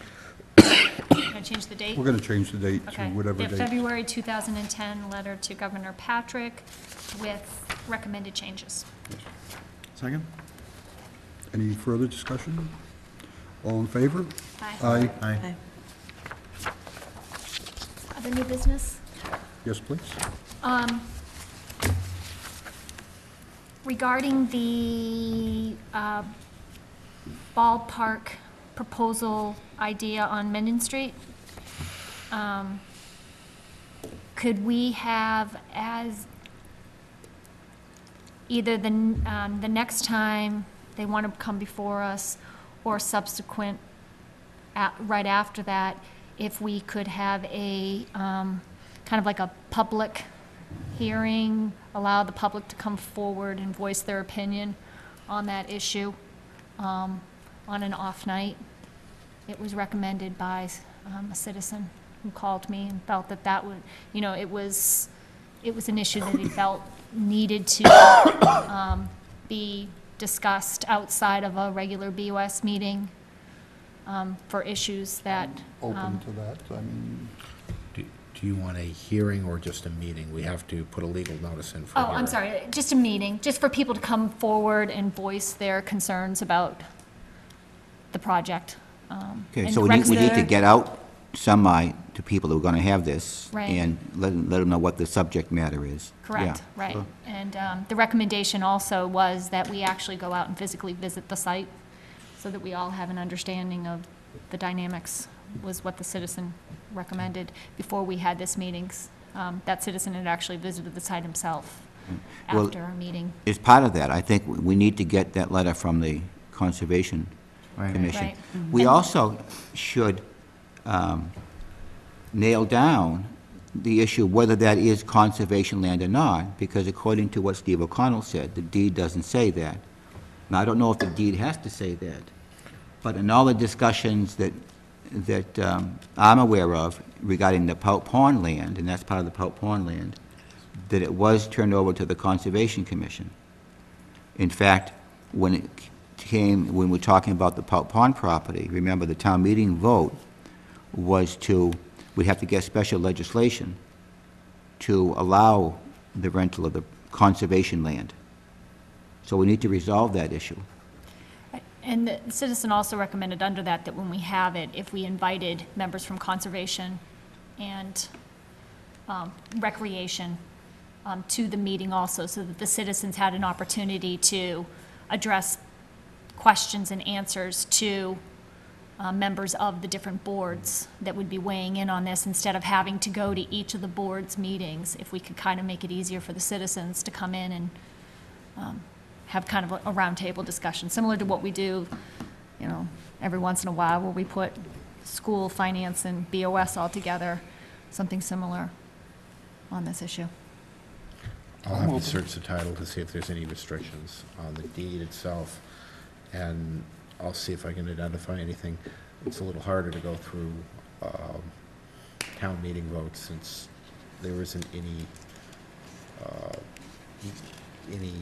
objective records of town meeting votes, and that's something when Kelly has time, I'm gonna have her prepare a book that just shows what town meeting actions were taken and when. But that requires searching every warrant. But the title search should not be terribly difficult. yeah. Can do that from the office. Before we even move to the point of The assessor having, can, I don't having a have joint meeting, access to that. I'm with Peter, and I want to see Right. Oh, a yeah, recommendation right. from Conservation that says, we're okay with this proposed use of this land, so in conjunction with determining whether it does fall into the conservation area or not, and then sign off from Conservation Committee that they're okay with this, everything else is almost a moot point. If it's deemed to be under the control of the Conservation Commission, and they're not in favor of the action, then Right, I All agree bets are with off. you. Right, I Right. just throw it out there as something that we should, And if it keep isn't in the under their mind. control, then they have nothing to do with it. Right, Yeah. right, Right? right. Yes. And that would account with all the Pout Pond land. because it was all Right. one parcel. Right. Just one thing you mentioned, viewing the land. I would encourage anybody that it is still private property, so don't enter the land. If you want to see it, You have view to it go from- up- Right, you have to go above. through, right, And look down, exactly, right, right. Is it posted?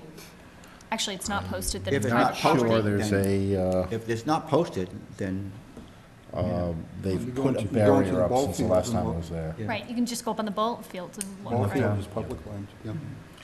And it isn't particularly safe. There's quite a bit of old equipment there, so. might be attacked by the old equipment. Well, I mean, I've heard of that, you you know. know, The old attack by the old bulldozer. Construction trucks. I mean, there's stuff to trip over. There are tripping hazards. If you have children there, it's an attractive thing to play on and perhaps get hurt on. It's, But you're That's not- the attorney you're not- in you you're- speaking there, You're Mike. not looking view at, it from the ball field. you're not looking not at too the close to the edge. existing gravel pit, you're looking at the gravel. at They the ball want from field. us, yeah. So you go to the edge of the ball field and look down and see, how many feet you're gonna drop this thing, Right. Any other things to discuss? Peter's usually. Yeah, just a couple of things. Peter's got his law book, that always makes me afraid when he. It's, is my understanding correct that, again, we're going to take no real part in the budget process for this town meeting? We'll take No. Again, last year we took a very active. Yes, very active last year. And I would when- anticipate the same thing this year. When do we do that? When they deliver those 5 budget books to us, right, Peter? Okay, so we're not setting any priorities as to what we want, and so, 'cause I noticed that the proposed budget so far is for no money in the town school building maintenance account. I understand what you're saying. Is that I know it vague? makes it more difficult for us to now say we want that, which, Yeah. right, which, The charter says the town manager prepares a budget in consultation with the Board of Selectmen. oh, we were kidding. We don't want our books. Well, they're here. Your homework, Beth. No, but I thought we asked not to get Well, we're individual gonna- books. Are we gonna get those electronically this year? Yeah. Yeah, I was going to pass out a couple of books this evening, and then what we did, 20, how many did you make, 18? probably about like 15. So you see, I'm not impressed when the I thought we were only going to give one to the finance finance and we were director going to share moans one. and Yeah, groans this- about the onerousness of his clerical burdens. Actually, Tracy, You did it? Tracy did it. But still, the point is that we're supposed to finance be committee there at the beginning, not at the end. Right, I agree with you, Peter, because I mean, they literally just got finished up today. You wanna? You don't want one, I want an electronic copy. Yeah. I want what- electronic What too. we have is by tomorrow afternoon, we'll have electronic copies available. Because we really don't have 16 books completed. If Yeah. we need Yeah, to, we no. would, but it's a lot Save of the work. paper, save the compiling paper. it. yeah, no, give us electronically. But yeah, I will say too, I really appreciate, I'll take, Mike will take the old one, but. Mike will take our Yeah, copy. But I really do appreciate the effort you've made in the last couple of weeks to scan the reading file. Yes. That's been tremendously helpful to get Great. that I agree. by email as opposed to having to come in to hit the file. So I really appreciate that and hope we continue that practice. Oh, I absolutely. agree. So by tomorrow, there will be a thumb drive available for you if you want an electronic copy. And what will happen, it's just too big to email. Right. Yeah. So you'll get a thumb drive with the whole book, and then thereafter, if a budget is updated, it'll be small enough to email it to Just- you. just the updates. Drop it on your thumb drive, bring your laptops in, use the thumb drive, the laptop at the meeting. We're trying to get a loaner laptop from the Board of Health, so if anybody needs a laptop, we can see if we can find another one kicking around to use if you want an electronic copy of the budget, and you want to look at it at the meeting. So, so okay. instead of Now- having a hard copy, you'll have a thumb yeah, drive. it's a laptop, it's not a Okay. little handheld thingy that you can't see. Well, Peter's There's still good to running. hide behind. Yeah, Peter's still running DOS at home though, right? So. That's right. Yeah, not even Windows. We can walk you through it, though. I run DOS on my Aptiva, IBM Aptiva. Okay, the other, Okay, but on your point of that, though, but I mean, just so I understand the process, I mean, the town manager has provided his budget, we have each of the department budgets. But if we wanted to, let's say, take $5,000, I mean, I'm just pulling an arbitrary number, but if we wanted to take $5,000 from every department and put it over into a school building maintenance account so that we start building that, It's harder to do It's once harder to every do department has after- already been told, this is what your you're figures. gonna have. Right. Yeah. Well, this budget is a conservative budget. We've minimized, we've taken the lowest reasonable figures for revenues, and the increases for costs have been fairly liberal in the sense we've forecasted at the top end. It is a conservative budget.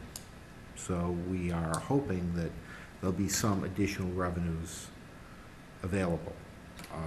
From with that, where? Simply from, as projections come in. For example, initially we had projected higher health insurance costs than ultimately we saw. As we get better and better estimates as time goes forward, if things are looking better than we thought and money becomes available, then there will be decisions to be made. If there's $50,000 or $80,000 available, you know, what you want to dedicate that to, be it the school town building maintenance fund, be it a capital project, something along those lines. Okay, so we're not getting hit with the, on average, 34% increase on health insurance No. like the state of California? No, not 34%. We're looking at about Yeah, 32. 10% for Blue Cross Blue Shield, and about, Was it 18%? it's down, I think, to 14% on Fallon.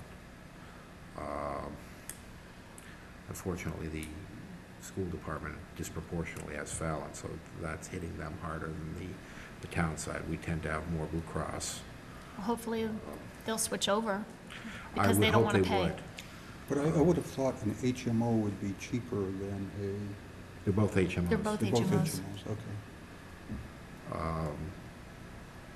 Initially, they came in at 22%, and David and I considered, or I considered, David said, you can't do that, but you can do that, simply eliminating Fallon and going to impact bargaining. I mean, we can change health insurance if we need to, but the requirement is under mass law that we then impact bargain. But Well, the school committee's up for re-contract this But year. what's the impact of giving someone cheaper health insurance that has the same benefits? And, you know, if Fallon continues to be above the average, we may end up doing that, simply eliminating it and impact bargaining with the unions. Because there is no, I mean, the impact is you get cheaper health insurance. We don't have to pay you for that. I don't like doing it. I mean, I like to cooperate with the unions, but sometimes it's necessary. Did I've they- only done that once in my whole career, and it wasn't, obviously, there was a prohibited practice charge levied, but it was settled. Do we offer HMO Blue New England or HMO Blue Mass to our employees? I didn't know there was a difference. Yes. uh, Unless it is all New England now. It's, But there used to be a difference where if you were HMO Mass, then you were only using networking think in Mass. it's- But if you get HMO New England, I think it's then it's Mass. the whole, all the New England states. So like, No, it's just Massachusetts. okay, because there is, okay, It's a Massachusetts plan. okay. It's the same plan that's offered through Maya, which is Massachusetts only. I don't know, Fallon is wider in scope. We do offer a PPO for people that want to go out of state. It's more expensive. It tends to be picked up by retirees, especially retirees in public safety or the school department that have the ability to retire before they're 65 and are not eligible for Medicare. The other thing we may want to look at, in doing that is, well, look to see if the New England is cheaper than the PPO for Blue Cross. But also, like my father's he gets his retirement from one of the other cities here in Massachusetts with his insurance. And if he leaves the state of Massachusetts, he doesn't get his insurance anymore. I've asked David to look into other options, including the Maya plan through the MMA.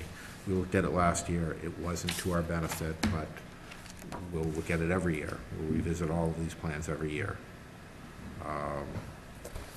Typically, it's very difficult to get out of a Blue Cross option because that's been one of the stumbling blocks with the GIC. They don't offer Blue Cross Blue Shield, and that has been a big problem for communities to migrate on there. But I had about a 20-minute conversation with an executive from Blue Cross Blue Shield at the MMA conference, and it looks like it's not even on their radar screen as far as joining the GIC and offering. So, you know, they do, I think, a 3-year planning window as far as those types of decisions. Is there a reason? Business decision. It's not cost-effective for them. They'll make less money on that than offering traditional plans that people find attractive and unions are already locked into. Yeah. So, Blue Cross does, and I've spoken to them about it.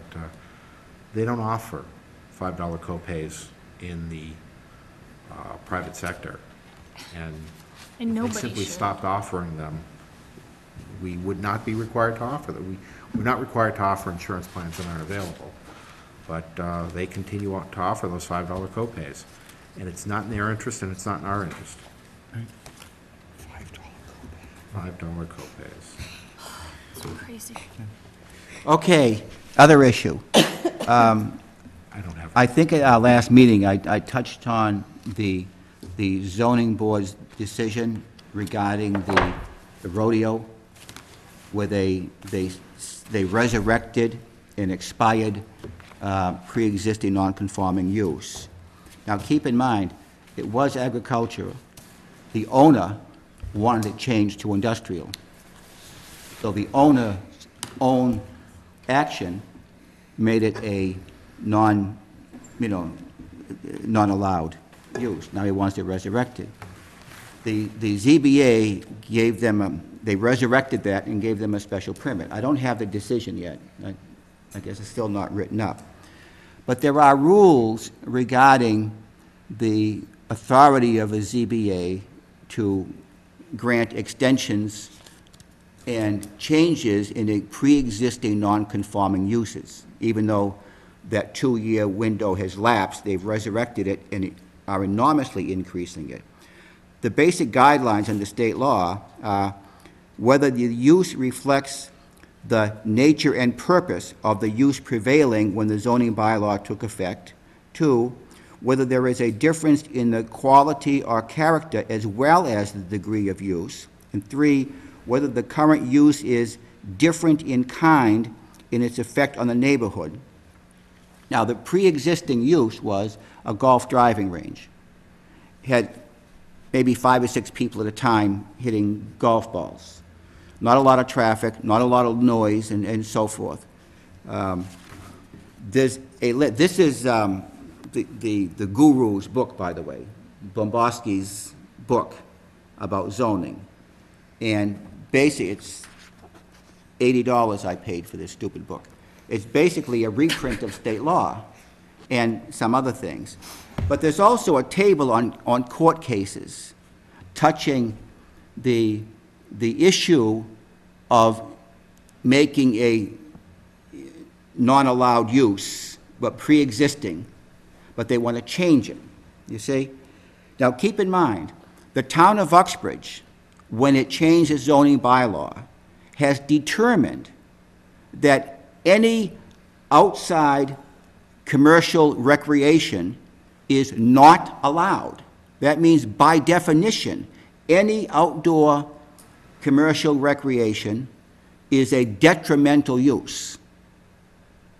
Now, you say, well, that's crazy. Yes, it is crazy, but it's also the law in Uxbridge, and we're bound by that law.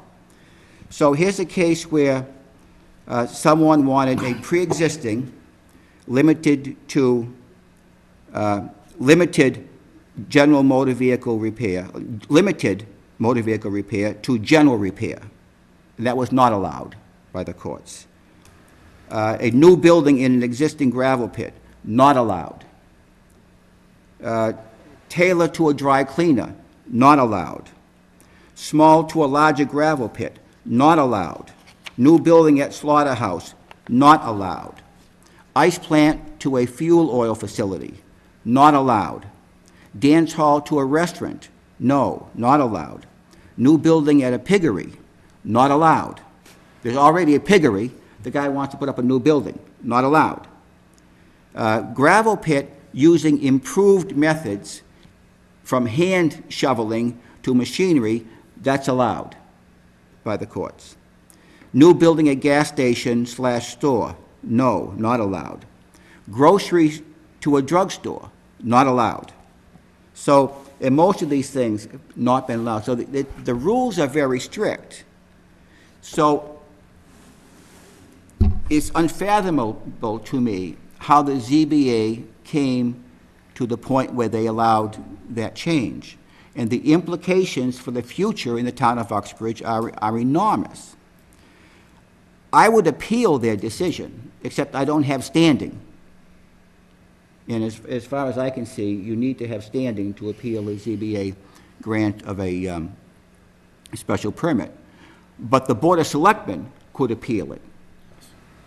And I think if we have any sense and want to preserve the use of zoning in the town of Uxbridge, that we should do that. It's a terrible, terrible decision. I mean, because it's not on the agenda, I don't feel it's right to discuss it now, but But we can discuss anything on the agenda. We can't vote, Okay. but we can discuss anything we Well, want. here's something for you to think of. You made the statement that it was, it's not detrimental. I mean, that it is detrimental. I mean, By definition. That's what zoning determines which uses are good and bad and so so you're forth. saying it's Certain detrimental areas. because of, according to the readings in that book? No. Our bylaw prohibits. I understand that, but our bylaw is also going to be back on the Springtown meeting as being changed. So as possibly, hopefully, by the end of May, we'll have different bylaws where it may not be. Well, that's true. And I would be in favor of that. There's no reason, as far as I'm concerned, to say that you can't have outdoor recreation in an industrial zone. It Right, doesn't make sense. Right, it does make But sense. that's the law. Okay, so is your position because of how it is now, and would you have that same position on May 30th? No, on May 3rd, if we change the bylaws, they fantastic. But this decision, if allowed to stand, sets a precedence as to how the ZBA needs to look at other requests of a similar nature. Keep in mind now, the pre-existing non-conforming use expired, I understand. gone. Years later, after the owner has stopped that use, asked that the town change the zoning from agriculture to industrial. And his complaint now is, gee, this use isn't allowed in this zone. Well, dummy, you asked for it to be changed. But even if it was somebody else who had asked that it be changed, it wouldn't make any difference. So what's the ZBA going to do if somebody has a little mom and pop store and they want to enlarge it, 50 times? Are they going to say no? When they're on record as having said, okay, you can go from 6 people hitting golf balls to this whole list of activities that are going to be 100 times greater in traffic and noise and all the other things that people might find objectionable in a different context. But how much weight does a prior ZBA decision have on the ZBA's ability to render subsequent independent decisions? There's an issue that a person who's unhappy can say your decision is arbitrary and capricious, because here are the facts in that case, and this is what your ruling is. You went from this to this. I'm asking to go from this to this, and you're telling me no. But that appeal would have to be made in the courts, right? Yes. Right. And they'd probably prevail. That's my concern. Nothing's going to happen between now and May. I mean, they're not going to build this rodeo in 2 months or 3 months. I don't know why they went that route, but it's bad for the town and bad for zoning. You think I'm against government. I'm not against government. I'm against stupid and ignorant government. And this is a prime example of that.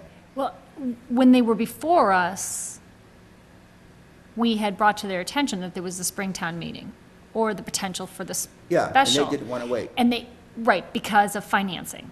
So I think that that's probably why they took this route. Now, I'm unfortunately. sure they had a reason, Right. but I work for the people of Uxbridge. I don't work for the. No, I understand for the that. developer. I mean, I'm not saying that the argument that you're providing, Peter, doesn't possibly have merit. It's just, I'm looking at, I understand the point that you're bringing, and what's the chance that this will come back to bite us? And is that more detrimental than appealing this business got coming to town? And is that more detrimental to us than something over here that may not happen? No, I mean, because I see this as that particular, when you say what's Uxbridge's vision in 15, 20 years, to me, I see this as a big opportunity for Uxbridge to put itself on the map. It's kind of like, we are sitting in a prime location for recreational entertainment for the state of Massachusetts. The amount of money that people dump into recreational pastimes is unbelievable. And here we are sitting on a perfect corridor with 495 and 146 and our proximity to the New England states for like the gentleman said when he was in here, it's like, you have a fairgrounds. There was a winery just close to here. If this motocross park goes in, I mean, we could actually have the potential for growth of restaurants and, these deluxe campgrounds. There was one in Rhode Island, there's one in Foxborough, that are huge attractions. People come from all over to go to these places. We're sitting in a prime area that doesn't necessarily affect our downtown or our residential area because it's out at our highway, but it brings resources into our town. I understand what you make the point about, wealth, creating wealth. This is a different form of wealth, a recreational wealth that we could capitalize on as a town. And by having a business like this come to town is the first footstep. A town for you to look at is a town, Brazelton, Georgia. They took a little old winery, and now they have the family up there put in a winery, then they put in a racetrack. They do Formula One racing. Then they built a strip mall. And I mean, it's taken off. Little town of Brazelton's population and wealth has grown tremendously in the last 10 years. And it's right next to the highway, and it's contained, but it's made the town wealthy, and without affecting some of the other areas. You're mixing two different things. What Peter is arguing is that the ZBA ruling is a bad precedent that will do bad things in the future. It may. The rodeo thing could go in under any number of other ways other than this. So the idea of appealing a bad decision that creates a bad precedent does not close the door on that particular group coming in and building their rodeo thing in South Uxbridge. It may, if we appeal the ZBA's decision, okay, and therefore, let's say, for all intent purposes, the ZBA's decision is overturned, the ball rolling on the rodeo could be stopped.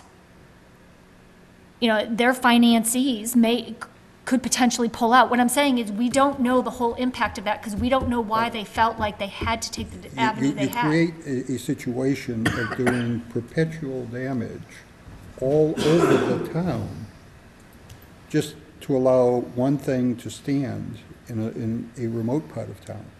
That precedent could then be applied any number of places in town. Maybe not in the historic district, but outside of the historic district, there are any number of old usages that could be dredged up, and this precedent would allow them to stand. I mean, your next door No, neighbor's I- home right, might that's have what been a I'm bed and asking. breakfast in the turn of the century. Okay, and now all of a sudden, they're gonna cite this and say, you know what? I wanna open up a bed and breakfast, so you're gonna have all the traffic and all the cars and people coming and going and crowds and all that kind of stuff next door to your home. You know, I mean, that's the potential. Right, no, and I understand, right, and that's all I'm saying, which is, you know, I'm not saying that his argument doesn't have merit. All I'm saying is, you know, we have to consider both sides. But- That if we give more weight to overturning this precedent, there is a chance that there could be an impact on that business. And we may choose that it's worth rolling the dice and taking that gamble. All I'm saying is, you can't assume that you're still gonna get the rotary if you all, the rodeo if What's you our still job? lose. What's our job? To take Our the job interest of the is town. not, yes, absolutely. Looking at what is Work best for for the the town. taxpayers, Right. work for the people of Uxbridge. And what's- Long-term interests. I know. And we've had 100 proposals come and go. You want to bring out those nice shiny brochures that Louis Tessino gave us? I absolutely With a agree. great assurance that we're going to have this big shopping center. Remember all those nice, where is it? It's coming. Well, Coming, yeah. Right, At a but, theater near you. I know, but on that point, right, I didn't make that decision expecting that to come. I made that decision based on what we were gonna get at the time. So I understand what you're saying, and that's what we're weighing here. You know, I I'm didn't make not- I'm my not decision on the weighing. To power me- for plant me, there's expecting the nothing to power weigh. plant to get built at that moment. I was For looking me, there is at nothing how it was gonna to have an weigh. impact. There's no balance here. A bad decision is a bad decision. And I don't Absolutely. like bad decisions. I want I don't either. good decisions. Right, and we've made plenty of bad ones. BJ's, to me, was a very bad decision, especially when they got their abatement this last year, you know? The point, though, Jake's and his people came before us, we told them what the issue was, we told them all the ways that they could resolve it, you know, going to town meeting, having, there were any number of ways they could have done it without doing it this way, a way that potentially harms a whole lot of different places. Do we know how they came up with this idea? I have no idea. Well, remember, Steve O'Connell is on the ZBA, right? And wasn't he one of the ones that proposed the thing? Wasn't he there? No? I thought he was. No? Okay. But he'll be the engineer, I'm sure, designing some of this stuff. Same way with the others and the other thing. I don't know.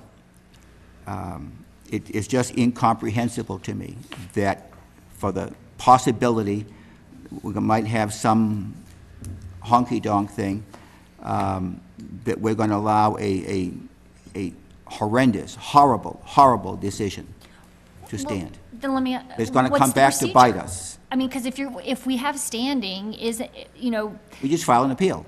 I understand that, but is File an there a appeal. time frame involved in it? Yes, we have to file it within 20 days of the, or maybe 10 days, It's 20. 20, 'Cause I was of the gonna say- time the decision is given to the town clerk. And when was the decision given to the town clerk? Once we do Oh, it that, hasn't been done yet. Hasn't happened yet. Once we do that, everything comes to a standstill. And probably at that point, they will say, hey, listen, we'll try to change the bylaw. You know, we got a town meeting coming up in May, early May. Why not?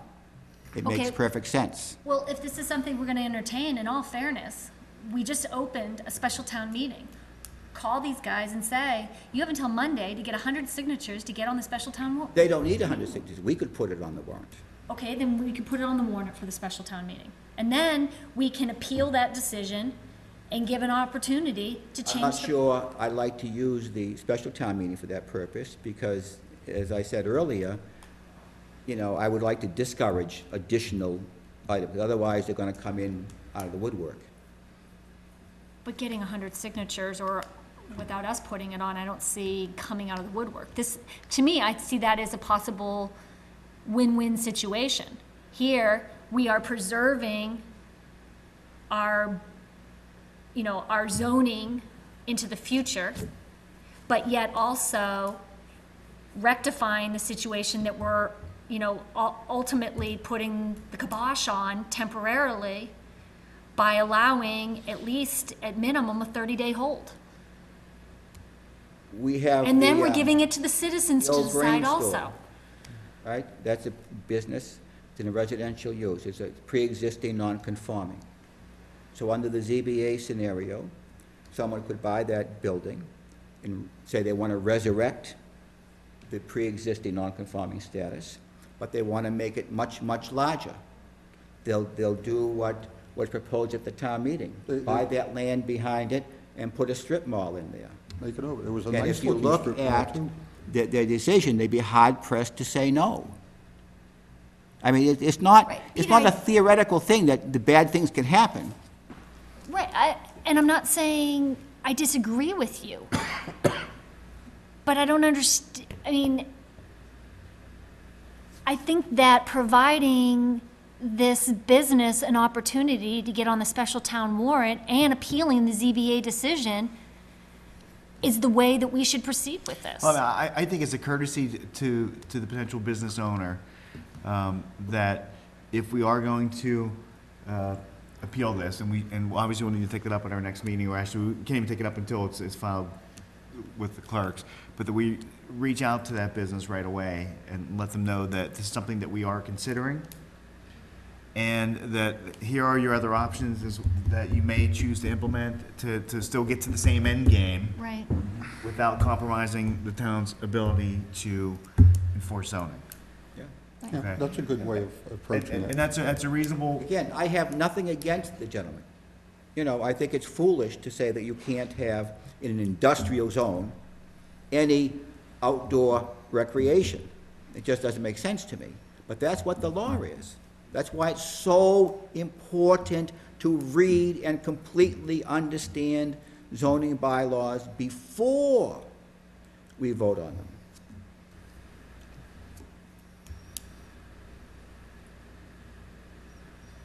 so even if we're not able to act on this at the special town meeting, because I agree that. May is around the corner. Yeah, I mean. May is around the corner. I know how these things work. Nothing is going to happen.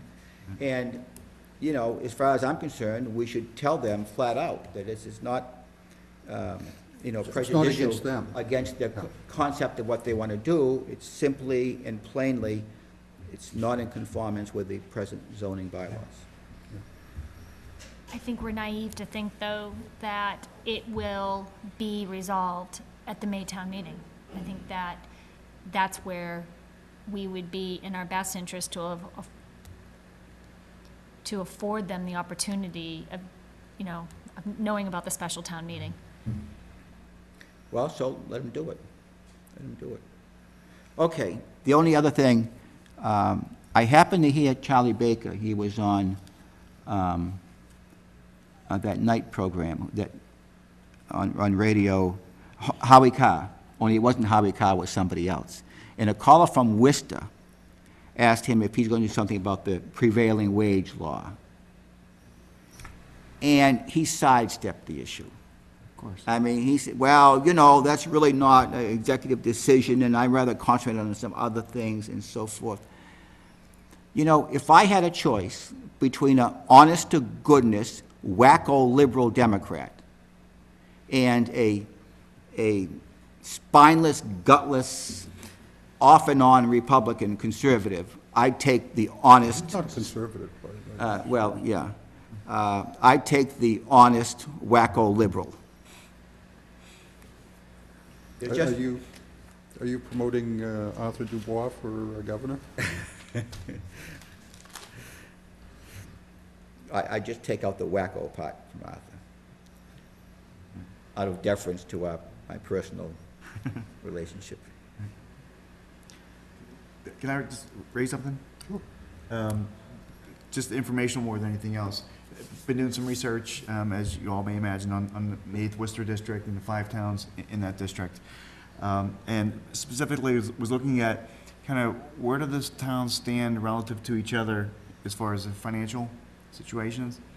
4 of the 5 towns are within 0.1 or lower % of their levy limit. Okay, so 4 of the 5 towns are taxing right up to the max of their levy limit, which is, I guess, somewhat of a statement of the times and not necessarily a reflection on any one individual town. And looking through the table that I was looking at, there were many, many, many towns across the Commonwealth who are right at their levy limits. I don't, for a second, think that that's a good thing. I just make an observation as to, we're not alone as far as when we hear that. The towns that were not at their levy limit, actually, most of them were not towns. They were cities with, tremendous amount of, commercial assets and those types of things that, if they wanted, they could raise their levy limit considerably more. But so we're on relative same footing as the other towns. What's interesting, though, is relative to new growth. Of the 5 towns, there's Douglas, Dudley, Uxbridge, Webster, and Oxford are in the district.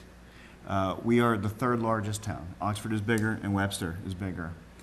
We've had the most new growth in addition to our levy limit over the last 2 years. We've had about $800,000, $1,000 worth of new growth of those 5 towns. When you say largest, you mean population or Yes, land-based? yeah, population, yeah. Okay. Yeah, Webster's like 17, Oxford's like 13, we're 12 and change. And then Dudley and Douglas are much smaller. But by a fair amount, actually, we've had the largest new growth as far as, that gets reported to us by the assessor over the last 2 years. But that's not population. It's not population. It's growth in physical buildings and so forth. Oh, yeah. No, I meant when he was saying the size of the towns. I was asking population. Yes. Right. Yeah. But he's not I'm he's not about talking what the population. assessor reports. Right. Yeah. The new growth, Right. the Yeah. 2.5% plus new growth. Right. The plus new growth Yes. has been bigger in Uxbridge over the last 2 years than any other 4 towns in the district, which surprised me, given that. Where is it? Yeah, I know, but, Unfortunately, or fortunately, however you view it, most of the new growth has been in residential real estate, and that tends to carry its own costs with it, because, people move into new houses. have kids They have and kids. have to educate them, yeah, no, I understand. They tend to enter the school systems, and